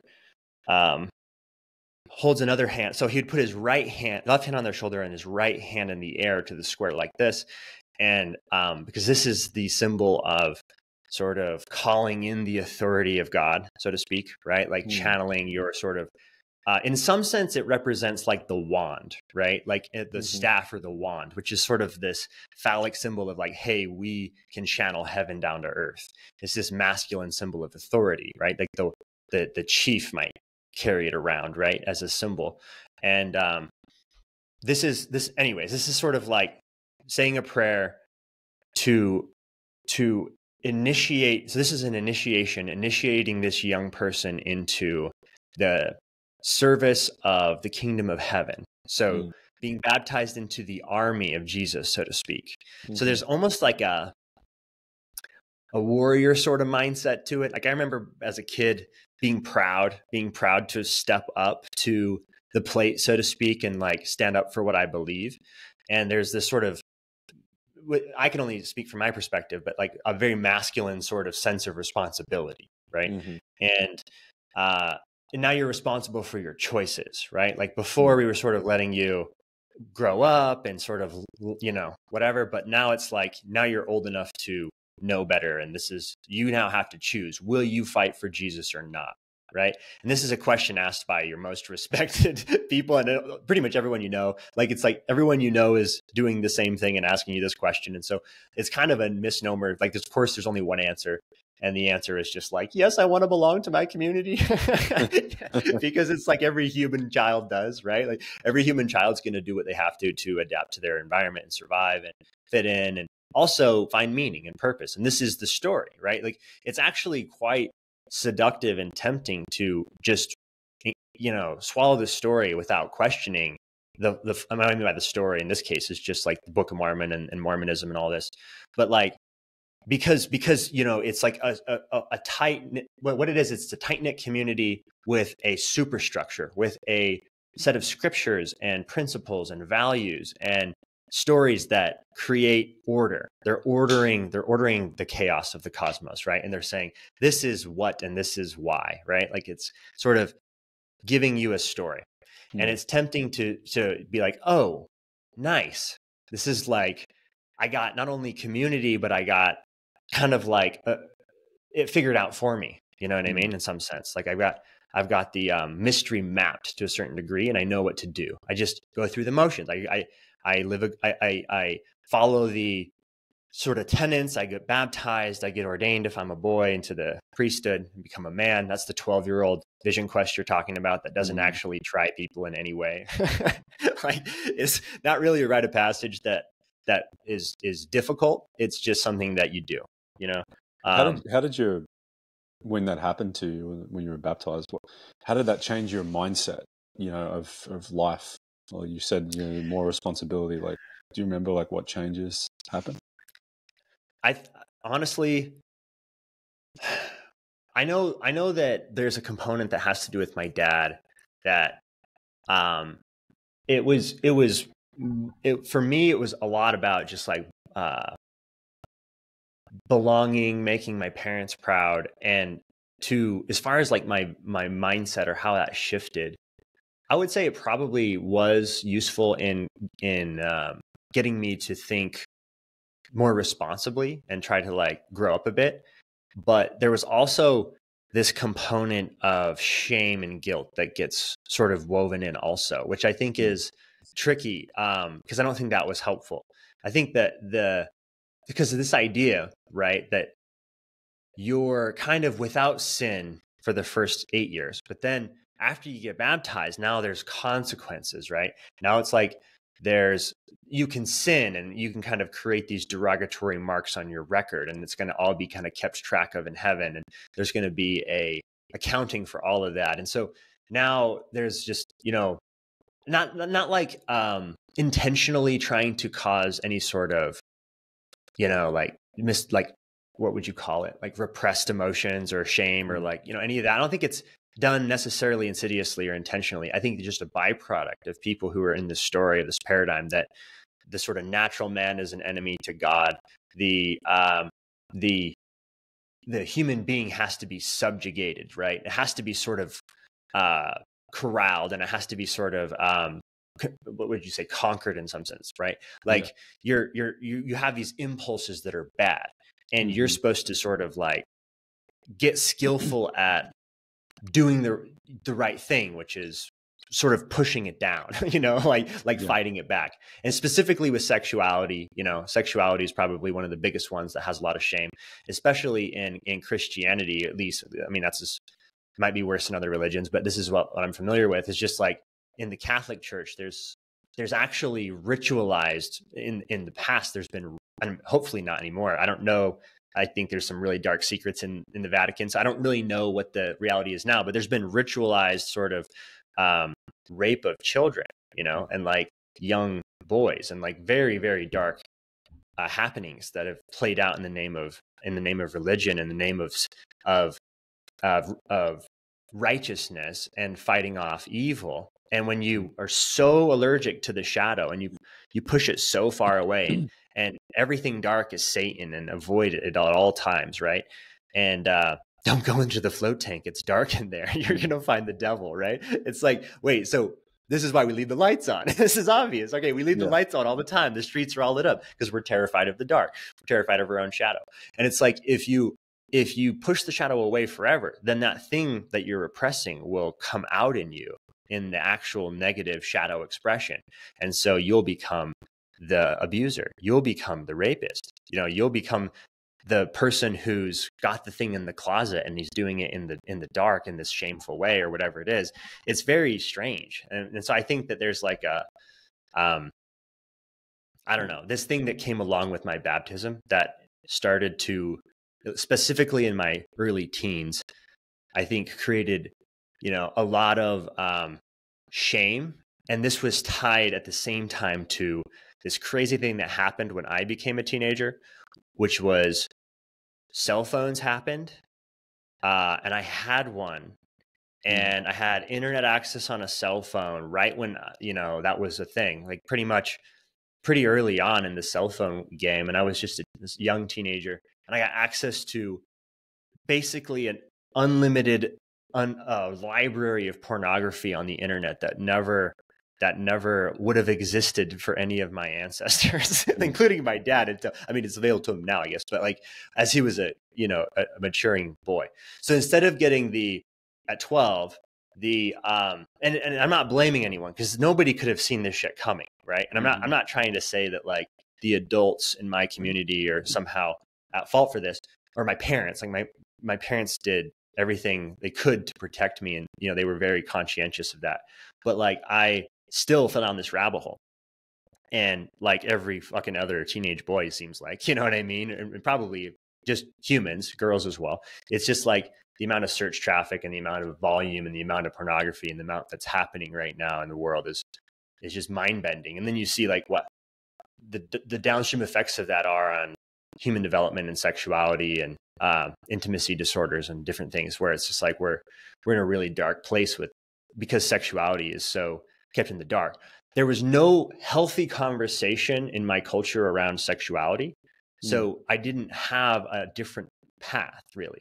my path. Well, what I mean is like the path was say no to all of your basically sexual impulse. Say no to it. Masturbation's bad. Don't talk to girls in any sort of way like that. Don't date girls, right? And so it's just like push all of that aside or down or whatever you have to do, right? And at the same time that the cell phone is coming into existence with unlimited pornography. So it's like, Yeah. it's like, okay, could we find a different way than just like, you know, that's not going to be it doesn't work, right? It hasn't worked for any of these younger kids. So I think that there has to be a healthy relationship with sexuality, and this idea of also what you mentioned, like the vision quest, this idea of initiation and giving people an aesthetic practice or a discipline or just even these rites of passage where they can get placed into that field of value and get placed into that relationality with their community and their tribe and their environment in a way that's rooted in sacred reciprocity and rooted in, you said it, you know, humility, where you sort of feel that you're part of a bigger whole. And that a huge component of that relationality is sexual energy. You know, it's like, that's what's driving so much of creation. You know, I mean, creation is just basically sexual energy in some sense. And it's, you know, played out for billions of years. And so it's like, how do you relate to that energy? You know what I mean? And why would you tell people to cut themselves off from it and to push it away and to not cultivate it and to not give people breathing practices and embodiment practices and ways of actually transmuting the energy where you're not just this pent up fucking bottle rocket, just like this crazy kid, you know? It's like, I don't know. I think that those rites of passage are missing for men and women, but just speaking for the guys out there, I feel like our society is so under masculinized, and also the masculine's actually been demonized so badly, and it's like we've thrown the baby out with the bathwater, and we don't have any real rites of passage for healthy ways of relating in masculinity. No, not at all. And yeah, women have a natural rite of passage, which is to get their menstruation or moon time, as it's called. So yeah, that happens. That's nature's way of initiating them, because it's essential. It's required. Yeah, and it's a ceremony. There's a ceremony in that, and I think I was in ceremony a couple of weeks ago actually with a Navajo elder who was out here in Australia, and he was talking about the different ceremonies that happen when we start to grow different hair on our body. And that in the Dene culture or Navajo culture, that they have certain ceremonies and practices that they do with the young people at that time. And it's really important that, you know, what I see from, you know, being immersed in these cultures is that young people are very focused in certain things, you know, certain things of like cultural ways of life, that they're not distracted by technology. You know, it's like I see a lot of parents around here and they're like, oh, it's hard, you know, like with our children. And it's like, well, just don't give them a phone. You know, like they're 14, like they don't need a phone. It may be like a flip phone to, like, you know, call now and then, but that's where I think there's a responsibility of the parents. It's not just suppressing it. It's like we have to be the example for the children. So it's a slippery slope, especially I see it more and more for kids at this age. In this, you know, in this time, you know, the amount of technology, what you're saying, you know, is accessible. What's accessible now? Yeah, even more. You know, talk about like pornography or like, you know, the dark web, or there are so many things that are, you know, predators or, you know, grooming. Yeah, just to quickly interject, I did a podcast with a guy named Tyson Adams a few episodes ago, who helps men heal pornography addiction and to kind of reclaim a healthy way of relating to your life force energy, reclaiming and revitalizing your life force energy. And so he's doing amazing work, but you know, we had a conversation that got kind of dark for a minute about what's actually happening, what's actually out there. And there's types of pornography that actually brainwash people into self-castration. So like to the point where you're so mixed up about your identity, about your gender, that you self-mutilate. You'll go through, you know, starting out as a healthy male, for example, and then ultimately becoming a eunuch, right? And this is heavy shit when you think about it. You know, when you think about like this weird, you know, it's like nature is metal. Like you were saying, there's some metal aspects to nature. Yeah, it's the technology world is. I mean, it's the same as Christianity. Like it has a place, and I think that, you know, Christianity in its fundamental values is a good thing, but it's been used to persecute people in different forms by different, you know, like agendas. You know, you look at like the colonialism of North America, for example, and what role the Catholic Church played there. Here in Australia, New Zealand, different parts of the world, with taking children away from their families and indoctrinating them in boarding schools. But I know that the basis of Christianity is love, you know, and that you know, Jesus was, in my understanding, you know, he was there for the people. It was a service to the people, and I think the same is with technology. It's like it's day and night. You know, we talked about that before. You know, the night comes in, you know, and there's also light. There's day. There's two opposing forces in this world. Yeah, and it's very easy to understand that because there's daytime and there's nighttime. Those are the two energies. So we can use any of these things for good. You know, we can use water for good purposes. We can use it for negative purposes. We can choose to elevate ourselves in consciousness, or, you know, de-elevate ourselves into like more, you know, like abyss. And right now there's a responsibility that we have. I think in our generation, we're kind of picking up the pieces from our parents' generation of over consumerism, of kind of steering the ship, you know, in a different direction. And we need to be coming back to, you know, like ways of like ancestral ways of living. So what are the fundamental things? It's like, take care of your family, take care of your children. How do we do that? Well, for starters, you know, don't let them around those kind of forms of technology, and, you know, immerse them more in other forms of nature. You know, it's very easy as a parent, and I speak as a parent, to be like, just put a movie on. You know, that's an excuse. You know, it's an easy way out. Yeah, no, it's tempting, and it's insidious, because it really is like, going to babysit your child. They're going to be consumed by it, right? They're going to be pulled in. They're going to be consumed, and that's what's happening. Is like these younger generations are being consumed by something, and it's extracting something from them, like their attention, and it's having neurobiological effects and structural effects, and they're evolving necks that are tilted forward with hunches, and there's actually a term for that. I can't think of it. There's you know, a thing happening with the blue light exposure with all those screens, where, you know, they're getting all kinds of strange, you know, problems that we couldn't predict. Like even obesity is being linked to blue light exposure, which is very strange.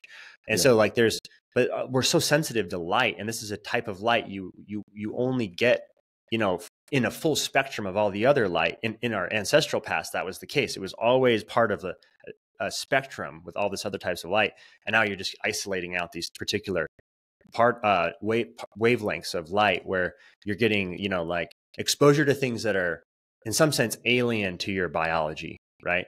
And you're evolving in that state. And so now you've got these, you know, now our society is just suffering from it, not just from the different technologies, but all of the pollutions that we've created from those, and the phthalates and the plastics and the forever chemicals and the PFOAs and all these things that are completely destroying fertility and creating a fertility crisis in the modern age, where, you know, if you listen to people like Shauna Swan and her book Countdown, she thinks that we're an endangered species because it's so bad, and the trajectory is so alarming. You know, if you look at the plummeting testosterone levels and sperm counts in males, and, you know, 1 in 6 women, I think now, 1 in 6 couples rather, struggles to get pregnant.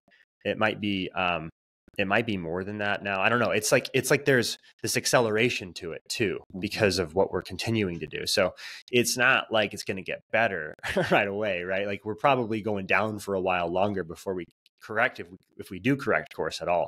So that's a bummer. And I feel like reclaiming our relationship to sexuality turns us immediately to reclaiming fertility, which is reclaiming health, which is relating to the environment. Because if you if you poison the well, right, then you poison yourself and your descendants. And so it's like, what are we borrowing from the future here? Like, what are we taking from our descendants?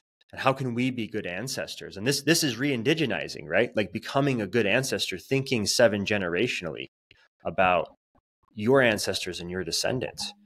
And where do you come from? And where are you going? Where are your lineages going? You could say, talk about 7 generations. But I've heard other theories around the 7 generations. Some people say you're in the center of your universe and you're praying for 7 generations behind you and 7 generations in front of you. But other people say that it's like think of an hourglass figure. So you have this triangle, and you have your parents, your grandparents, your great grandparents, and you're in the middle. And then there's another triangle down the bottom, and there's your children, grandchildren, great grandchildren. That's the 7 generations. So every action, every thought, every vibration that you're putting out, you're directly affecting your ancestors and your future generations. It's that quantum physics of like what I'm doing now is affecting everything, be it past or future. So it really is for us to be here right now and to use, for example, water.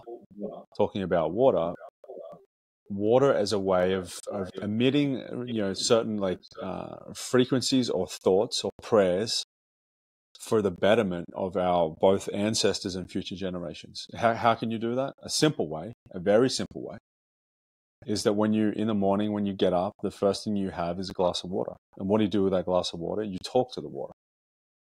Talk about memory, and that water has a memory. You can sit by a body of water and listen. You can listen and observe and just feel what that water's about.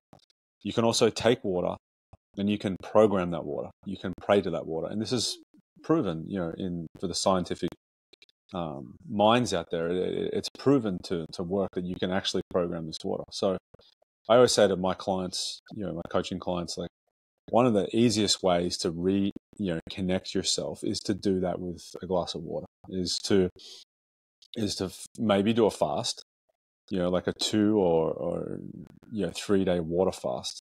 See what comes up in your body. You're going to regenerate yourself on a cellular level. But praying with your water every day is really kind of channeling in like, what do I want to achieve today? Who do I want to be? Like I'm programming this, this almost like computer program in front of me, and I'm going to drink the hardware to improve the software, or the software is my intention and my thoughts, and the water is the hardware, and I'm vitalizing my computer system on my body. So yeah, it's like you're it's part of the technology of biology in some sense, right? Like it's the thing that is the common denominator for life. It's in everything, right? Like it's in the air, it's in the atmosphere, right? It's this sort of thing that takes all different shapes, all different states, right? So it could be solid, liquid, gas, plasma, this really versatile, crazy thing that is, once again, creation itself. Like you could say the feminine aspect of creation. And then you add light to the mix from the rays of Father, God, Son that is penetrating the water, that is illuminating reality, that is creating, life from the void, from the ether.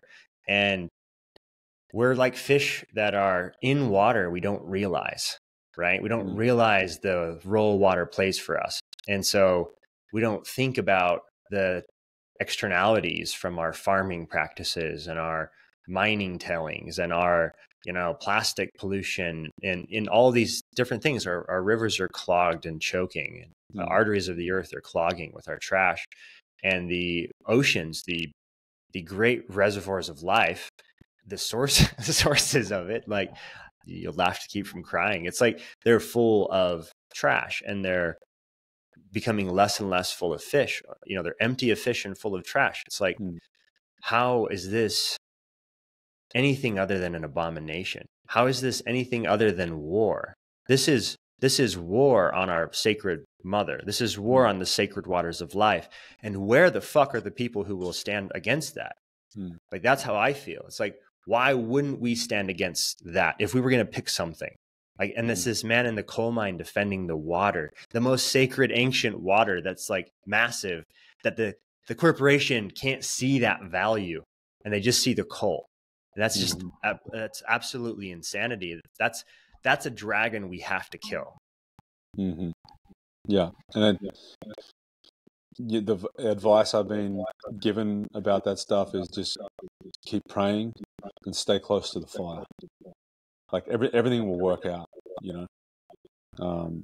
we can keep, like, doing our best. At the end of the day, like, I don't like to get wrapped up in these, like, climate change, fearful ways of thinking.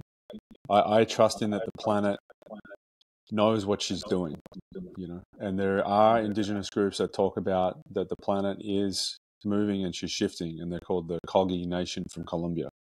Recently, I think it was like a year ago, they went to the Arctic Circle and consulted, with her on a spiritual level, and talked to the earth and found out, she's suffering and she needs to heal. So it's not doomsday kind of mentality for me. It's always positivity. It's you want to be stagnant, you want to be dark, you get water that's full of algae and you can't drink it. But we need to be flowing. We need to be water that's being kissed by sunlight, that's radiant and clear, and when it hits an obstacle, it doesn't hit the obstacle. It goes around, it goes over, it goes under, and eventually it goes through that obstacle. But we need to be like that in the way that we think, the way that we're speaking our words and act, and understand there are solutions. This is just a period of time that we're going through, and we've been through periods like this before. I think maybe just technology is amplifying what's going on around the world. But for since the beginning of existence, there has been war. There has been famine. There's been disease. These are things the waves that just come, cycles that happen on the planet. We just need to know how to ride those. But more than ever, we need to be in nature. We need to be positive. We need to really get out of the mindset of like, it's all going to shit, because I think it can, but it also, we can change that. We can be the best versions of ourselves, and we can do the best we can for our water supplies, for our children, the way we're thinking. Talk about, like, before, like, sexual energy. It's like, take care of your sexual waters. What does that mean? Like, well, circulate your sexual energy in good ways. Like, connect more to the waterways around where you live. Like, learn more from indigenous people from where you live. Like, understand ways in which we can protect the water. It's not about the overconsumption of. It's not even an overconsumption, but these theories about overconsumption of animal protein, or like beef, or like fossil fuels. Yes, that's all. There are contributing factors, but the main thing is the poisoning of water systems. That's the main thing. The planet heats up and cools down. We know that. It goes through cycles. But the main thing for me is that water, coming back to understanding. And I invite people, listening, do a water fast for 2 days. See how you feel. Like, I think Vision Quest should be mandatory for everyone to go on and experience, like, hey, I really don't exist without this life force. Like, I need this to be good. Yeah, you brought it up. It's perfect because I was going to like, I need a vision quest. I need because I haven't actually had that initiation. I've fasted. I haven't dry fasted for more than a day. Um, in my life, probably. Now that I think about it, you know, like it's probably been most of my life, if not all of my life, that I've had water every day. You know, like I've had been able to get access to some sort of liquid to put into my mouth every day. You know, and even if that was soda on some of the worst days, you know, like back in the days when that was a thing. You know, back when I was just part of the mainstream trajectory of what everyone's doing, which is drinking a shit ton of soda.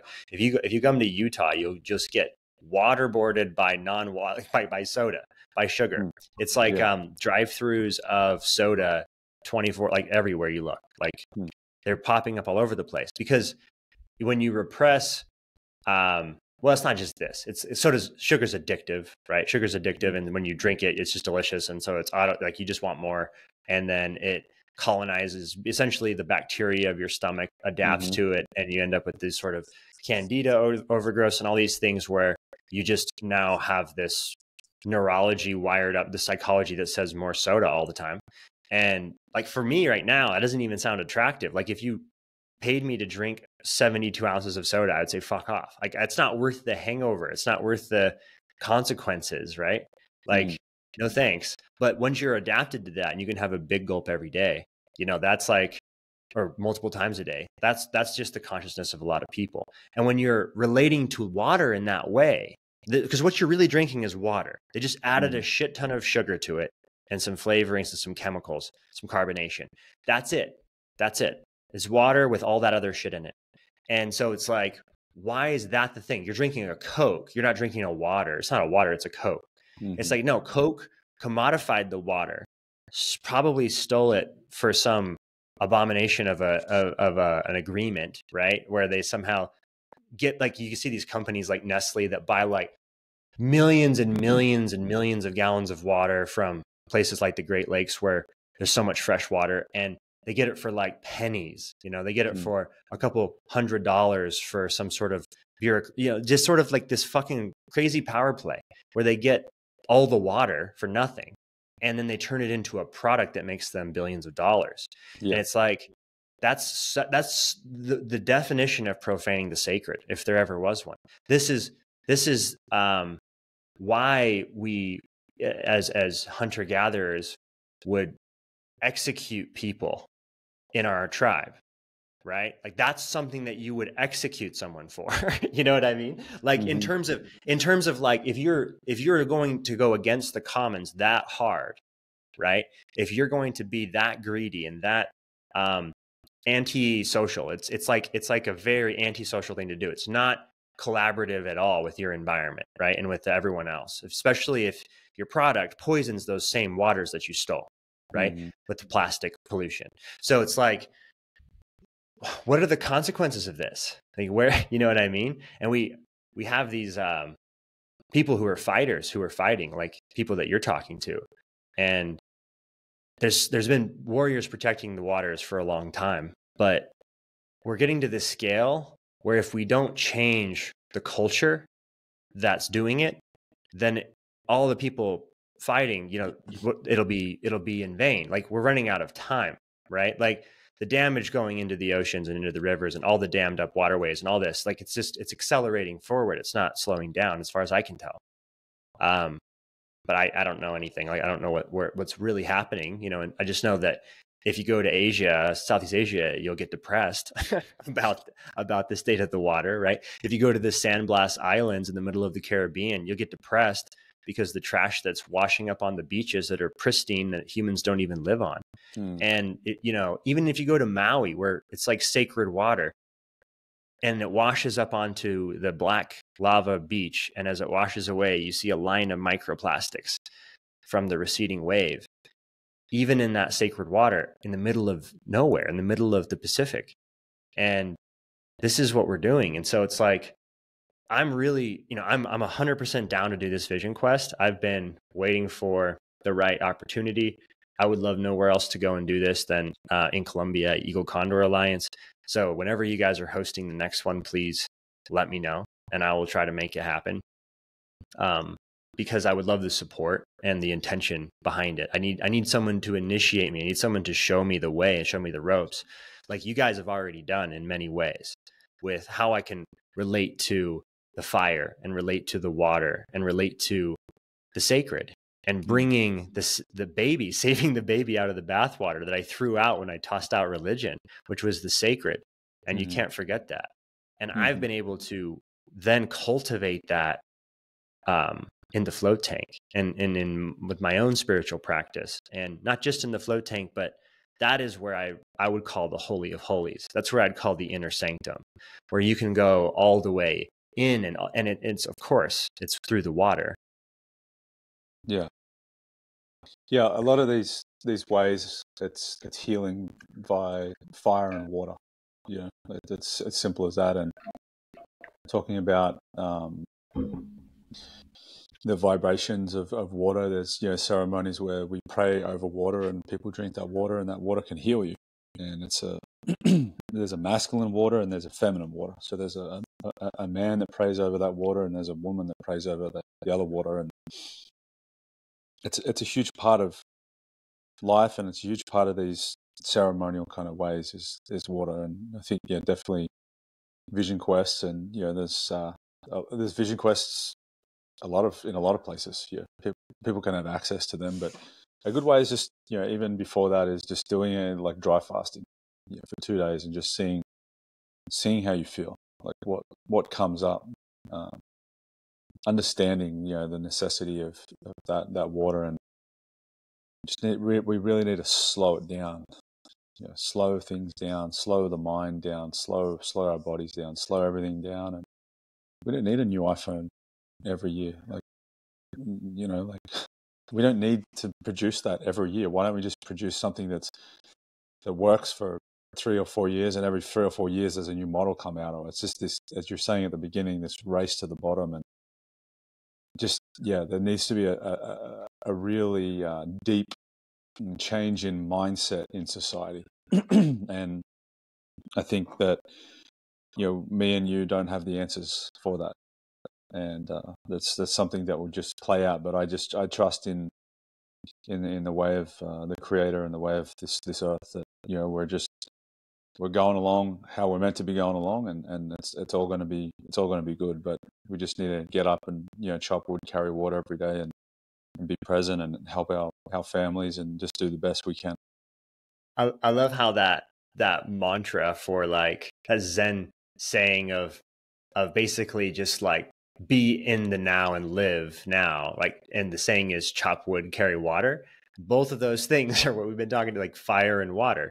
Chop the wood for the fire and carry the water to drink, because that is life, right? Like that is the sacred right there in that one little parable. But at the same time, it's this parable that's talking about before enlightenment, chop wood, carry water. After enlightenment, chop wood, carry water. So it's like you realize that when you're awakened and when you're enlightened, that the point is to chop the wood and carry the water, right? Like there's this sort of, like I said before, this thing that's happening of its own accord. It's like the nature of it. It's just the happening of consciousness. And also you're breathing oxygen, and you're on the earth, so the elementals are all there. Before and after enlightenment, you stay connected to the elements always.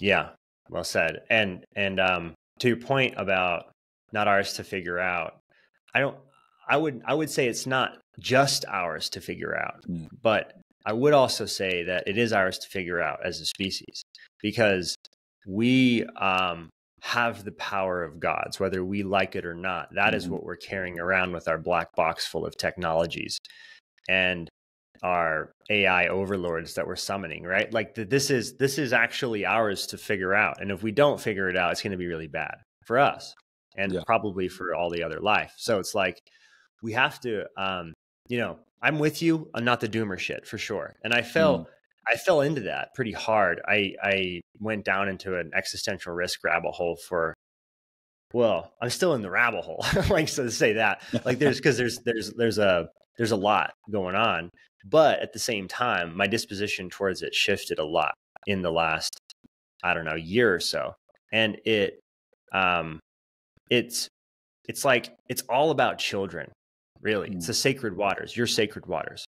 And when you're in the consciousness of, my sacred waters are going to flow, and I'm going to allow that flow, which, by the way, this came to me in the water, in the float tank. This was my healing of sort of my own dammed up sacred waters, so to speak, because I didn't want to have children in an apocalyptic world. You know, I didn't want to send my children to the Mad Max future, the water war future. You know, I didn't want that. And I'm like, well, fuck, is that what's coming? You know, it looks like it. I don't want that shit. And so at the same time, you know, connecting to the spirit of life itself, of water, is the spirit of flow, and structure and flow go together. And, you know, the actual water itself is this ultimate symbol of flow, is structured. It's got these sort of molecular bonds with hydrogen and oxygen. There's a molecular structure to it. And, you know, it can change temperatures, and the structure of it changes, right, to different states. But the emergent property of that structure is flow. And there's this polarity that goes together. And we are structured water. We are water that's been structured with biological, you know, skeletal systems and muscles. And we can walk around. We're bodies of water moving across the earth. And it's like this flow has to flow. And if it doesn't flow, it stagnates. And this is true of the hydrological cycle, right? And what happens when you dam up the rivers and the salmon can't run? You know, what happens to the entire fucking ecosystems, both up and downstream of the river? You know what I mean? It's like you're fucking with really old systems, really old complexity that's really integrated and really dependent on everything around it. Like, it's all woven together. So we don't even think about the externalities. We don't think about the externalities of our pornography addictions, right? And what that's going to do, or our sugar addictions, or any of these things that are having an impact on fertility, you know, and our flow of the sacred waters of life. And so it was actually some sort of like vision, beautiful experience in a float tank, that I experienced the sort of undamming, or the flow of my own sacred waters. And I felt as that, it was like the vision was almost like, you know, like a dandelion, right? And it has all of these seeds, and that's what kind of like what a dandelion like looks like. It's like iconic. And then the wind just sort of like blows all the seeds everywhere, you know? And there was something about that. And I thought about that on the macro scale. And I thought about humanity just like evolving into this sort of coherent species, this globally coherent species that's stewarding the rock well. And then the panspermia that comes from that, like the dandelions just blowing off into the cosmic wind, right? And to me, there was like something beautiful about that. And I connected to that future, and immediately the have children problem got solved for me, you know, because that's what it is. Those are my children going off into space, you know, going off into to maybe hopefully not colonize in like some sort of hardcore extractive sense, but to bring evolved life to more of the cosmos, you know, and to continue the unique self symphony of like what's happening with the emergent complexity that is God, that is reality. And it's like, it's beautiful. And to participate in that, and to be intimate with it, and to allow God to create through you, not just with children, but like with your creative energy. Like what is, so when you say it's not ours to solve, I would push back and say, it's deeply ours to solve. There is something that is uniquely yours to solve. And it's not the whole show. It's like you have to be the savior that solves all the problems, or that saves the world like Jesus when he returns, and everything will be all groovy all of a sudden, right? But we need to save hundreds of billions of dollars for him. You know, the Mormon church, they're like hoarding so much money, so much wealth, because Jesus is going to need it when he comes back. So anyways, so rant about that is over. But the point being, if there's a point, it's that how we relate to water is everything. And for me, my mission, a big part of my unique sort of responsibility or sacred obligation or whatever you want to call it, like what is mine to do, seems to involve the water. And it seems to be about creating sacred architecture for the stewardship of sacred waters for the healing of our people. Because our people are dying. Our people need healing. And it's both in the cold water, and it's in the beautiful, warm float water, and it's in the sacred spring water, like, you know, the hot springs. Like, doing it in nature would be optimal, right? Not just inside of a city, inside of a box with the water that comes out of the pipes, right? Like, how can we get to, you know, well, I have a beautiful place in mind, in my home, in my home country, which is like my home territory, which is the birthplace of sacred water, in a place called Water Canyon. And this is where I want to bring the temple of water and fire, and steward the fire as well, all the elements. But this, because the sacred fire and the sweat lodge or the sauna, or however you interface with connecting to the fire, you know, that's also something that we forgot how to steward. And so I guess part of this project in terms of the podcast component of it is learning, and it's connecting with these lineages and these currents of wisdom that have been unbroken. Like you're talking about, you know, elders in Australia you've spoken to, and in Colombia you've spoken to, and the Kogi that are there. I mean, you know, you've met Simon, right? Yeah, you've met Simon. Yeah. He came to a retreat. You were there. Yeah. And he's been doing a lot of work in Colombia with, he's actually working with the Kogi, and they're trying to get to some sort of bioregional stewardship, in some sort of decentralized way that is a win-win, and that has a strong place for the indigenous that live there, you know, like where it's in co-creation with them. There's some really beautiful things happening in the Sierra Nevada, down in Colombia. People that are being called there to the heart of the world. Yeah, that's cool that he's doing that work. You know, like a lot of people have come and had plant medicine and found a more conscious way of doing their part, you know. And I think, you know, what we were talking about before, about it's not ours to figure out, but it is. And I think what is our responsibility to figure out is our contribution. It's not the greater picture, you know, or the where we're going, but we're focusing on the day to day.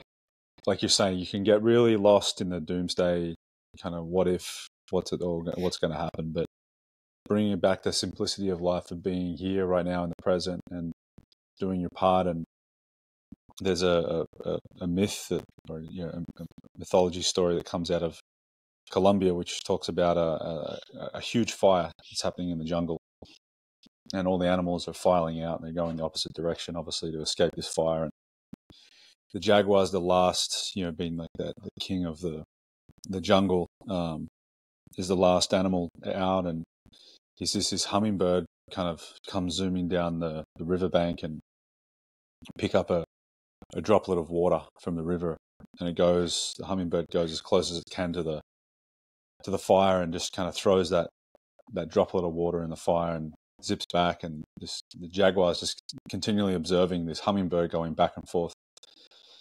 And he comes back to the river, and the jaguar kind of yells out, and he's like, "Well, what are you doing?" And he's like, "Well, I'm trying to put the fire out." And the jaguar's like, "Well, you're not going to do that with a drop of water." And he's like, "I know, but I'm doing my part." And it's a good teaching, you know, about the self-responsibility that we have every day. Of we don't have to figure everything out on a global level, but we can figure it out internally and within our own world and with our children. And we can do good deeds that may seem insignificant, but you know, in the long run, they're very significant. And that's taking care of the way we're thinking, the words we're using, the water, our relationship with nature. Yeah. Yeah, our relationship with fire. You know, these simple things, they grow. They're seeds. We're planting them.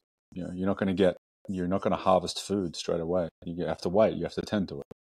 It takes time, but with time, we're able to reap the rewards. And yeah, it just does that old adage of chop wood, carry water. Yeah. Yeah. You'll never finish the work, but you're not excused from it either. Mm-hmm. Yeah. 100%. Yeah. Yeah. You know, man. I really resonate with you know, everything that you've been up to, that I've seen you been, you know, doing, from Eagle Condor Alliance to the, you know, the stuff that you're doing now with coaching and with your you know, your business with supplements and whatnot. And, you know, this project, like this podcast that you're doing, is really cool, because I think that it's like you said with seeds, it's planting seeds, and these are little artifacts that are little seeds that can then hopefully find fertile soil in the hearts of the people listening, you know. Mm-hmm. And they've certainly found, you know, my heart in terms of the wisdom that I'm trying to both cultivate in on a personal level, like with, for example, going on a water fast and doing using something so simple that's the best reminder to bring me back down to reality, back down to earth, and to back down to what is important and what is sacred.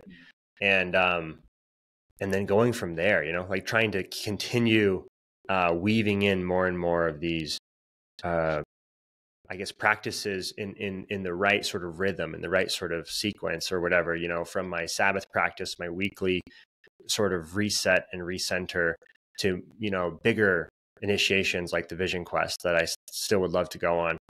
And I want to say one last thing about baptism, just because I should have mentioned it earlier, which, you know, I'd be remiss not to mention it, which is just that baptism isn't just about, in the Mormon faith, it's not just about initiating a boy or a girl into the army of Jesus or into the church, right? It's also for the remission of sins. So it's also washing away your sort of sins, you know, and you're clean as you leave the baptismal font. You've been like renewed, you're cleaned, you're spiritually cleaned, you're purified, you're cleansed. So even there is a remnant of this magic of water, of the regenerative capacity for it and the cleansing aspect of it. Unfortunately, Mormonism doesn't really worship water in the same way. In fact, there's some really weird scriptures from the founder, Joseph Smith, about water basically being sort of the ground for Satan, or for, like, you know, basically having this component of chaos to it, and this component of darkness to it, you know? So it's kind of like it doesn't paint water in the light of the sacred goddess, that's for sure. And yeah, so anyways, I felt like there's something about floating for me that is almost like that, you know. Not almost, it certainly is. It's certainly the place to wash away your sins, right? Because it's like, where do your sins come up? Like when you're alone with yourself, right? Like if you have a conscience and there's something on your conscience, like there's something that won't go away, you're going to meet it in the float tank ultimately if you keep floating, especially if you do it with intention. Like if you do it with an intention to heal and to discover what it is that you need to let go of or heal, the water will certainly take that. The water can certainly hold that, and it can certainly add a purifying, regenerative practice to your life. And so with, you know, cold plunging, with floating, with getting out into nature and getting into rivers and lakes, like all this is so purifying for me. And obviously drinking pure water from a spring is a huge upgrade, you know. Unfortunately, mine's put in bottles and then sent from the mountains to Las Vegas, you know what I mean? So it's like, I mean, big bottles, but still, it's like refillable bottles. Like, please don't buy Costco water, fucking pallets of plastic. It's insane. It's insane. I can't believe I ever did that. But is there, I know we're kind of at time, so I'm just going to ask you this. Like, is there anything else that you would like to, you know, leave with whoever's listening, who might be looking to potentially, or is curious about, you know, re-indigenizing or rewilding? Yeah, I think that, you know, like don't be too hard on yourself. um,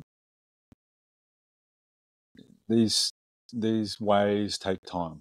You're not going to figure it out all in one go. But try new things. Try light a fire. Just go sit by a fire outside on a mountain. Go camping.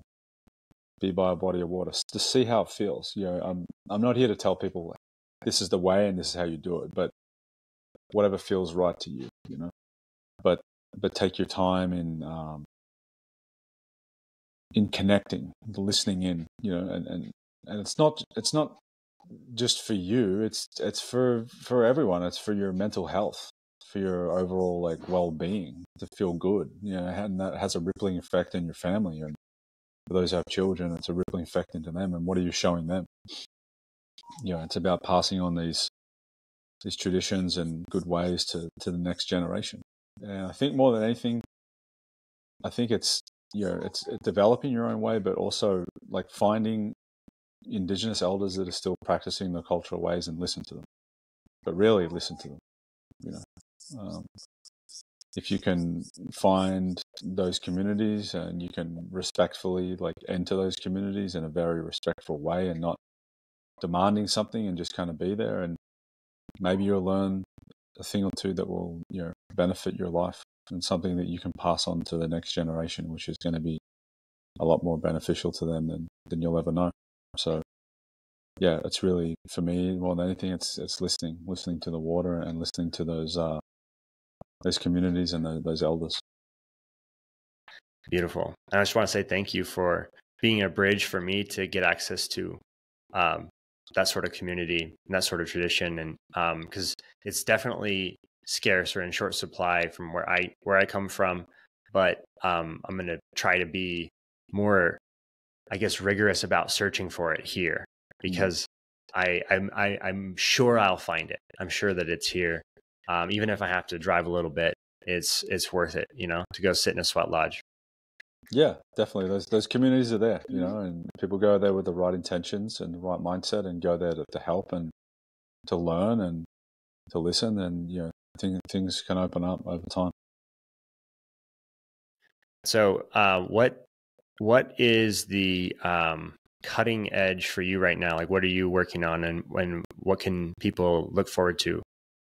Yeah, so I'm doing a few things. First, I'll have my podcast and newsletter on Substack called The Way of Life, so you can follow me there. And I do a lot of writings about teachings I've learned and interviews with Indigenous elders from around the world.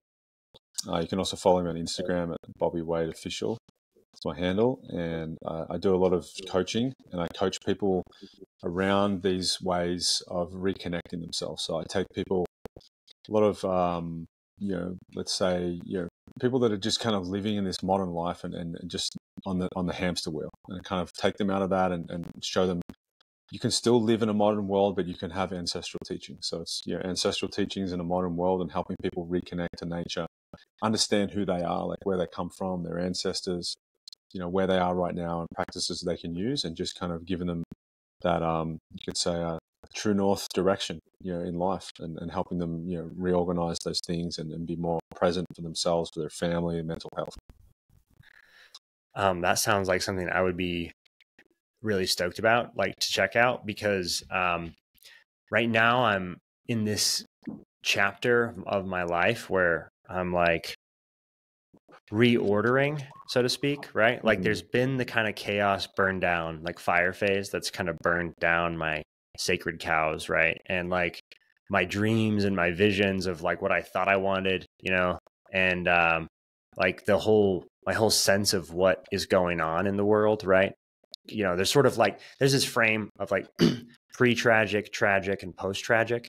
So this idea that, you're sort of naive in the world in the pre-tragic sort of paradisical, sort of Eden of life, where you're a child in the garden, and you haven't awakened to the sort of metal reality, so to speak, or maybe you've insulated yourself from it, or you have a story that protects you from facing the hard truth. And then there's the initiation. There's a sort of trial or whatever, where you face the hard truth, where you kind of comes crashing over you. And it's kind of you might call it, for some people, an existential crisis, or, this nihilism is sort of often associated with the tragic, you know what I mean, phase Mm-hmm. where you're so numb to it because of just the intensity or the scope and the scale or whatever it is. And so I'm in this work of trying to move into post tragic and into a what would you say it, like a more integrated perspective, like you were pointing to, about doesn't have to be all doom and gloom, and we can actually have radical hope for the future, and we can be living joyfully now, you know, like in living in a state of a higher frequency of our own pleasure, like our own desire, like where we're actually creating the reality that we want to live in and handing that forward, you know, Mm-hmm. like that's the trajectory of our sacred water and our creative energy and our lineages and our, you know, like that's our North Star is our regenerative culture that leads to the more beautiful world that we know is possible. You know, like this is, for me, it's the beauty way. And, you know, to recognize the beauty of life and then add to the beauty of life. And as Daniel Schmachtenberger says, increase your capacity to do both. Right. Like, and so I would love to increase my capacity to walk the beauty way and to bring more of that ancestral wisdom into my life. And so that I can be more of a channel for that and more of an amplification of that into the culture. And we're trying to weave together the right part of this, what this project is with this podcast right now and with Art Drop and this other project that is partnering on this podcast now and is helping me produce this and is sort of giving me more of a platform and helping me. And then I'm in return also super, super fired up for what they're doing because they're using art to seed the more beautiful world. So it's a meme factory, so to speak. It's like we need new myths, memes, and metaphors. We need art because art shifts consciousness and culture. And art is like the tip of the spear for culture. So where are the visionary artists? And so this podcast is a call for visionary artists and visionaries of all kinds, not just fine artists, but the fine artists for some reason have been in large part left out of the picture, right? Like a lot of starving artists. And so how can we bring flow to that? How can we bring economic flow into and democratizing art, like liberating art, you know, and making it so that it pays to be an artist. And it's actually, you're empowered to step into your sovereignty and your creativity. So all that is to say, that's kind of that's kind of my North Star right now. And I see weaving in the story, the superstructure, which is upstream of all of it. Like I had a conversation with Mark Gaffney recently on the podcast, and he's in the business of writing a news story, of thinking about a world religion or a world philosophy story that is something that we can all sort of orient to in some sense, or like have a common denominator. And I think that like it's great to dive deep into the weeds with deep philosophy and mysticism and you know he's an amazing academic and a wordsmith and a rabbi, you know what I mean? He's a fascinating human, and I'm absolutely stoked to have all those types of conversations. But if it came down to just a one word common denominator, it's super simple. It's agua. It's water. And that's it. That's the common denominator, right? And so, you know, regenerative water art, like how do we bring the consciousness of our culture into alignment with water as the goddess and water as the sacred mother and water as the birthplace of all life? And how can we bring you experientially into the profundity of water with the float tank and deep altered states of consciousness or expanded states of mind, where you can actually drop into the knowing, into the gnosis of what the water knows and what you know as an extension of the water, what you already know deep in your bones, you know, like deep in your DNA, deep in whatever you want to call what we are. Like there's truth in that. There's truth in that exploration of the self, of the psyche, of the soul. And so building these regenerative centers, eudaimonia centers, or like architecture for the healing of our people and the discovery of who we ought to be, who we are, who we could be, who we're becoming, and aligning that, towards true north, whatever that is, like resonating on the inside. So if you can assist me in any way in sort of making sure that I'm not missing anything, and that the most important components of the re-indigenizing, or the animistic way of relating to life, or however you want to call it, like whatever you want to call that wisdom, I need to make sure that we're representing it here with this microphone, and I'm trying to amplify that prayer. No, thanks, man. Yeah, appreciate that word, and it's good work. Good work what you're doing. 100%. Thank you. Hope to talk to you soon again, man. Thank you, bro. Hey guys, Christian here. I hope you enjoyed that conversation with Bobby Wade. And I once again just want to encourage you to check out The Way of Life on Substack. Links in the description. But it's phenomenal. His interviews with indigenous elders are expansive and really important. And everything that Bobby's up to, I'm really, really stoked about. So if you're feeling called to it, check out his course, Rediscovering Ancestral Wisdom in Modern Times. It's also linked in the description.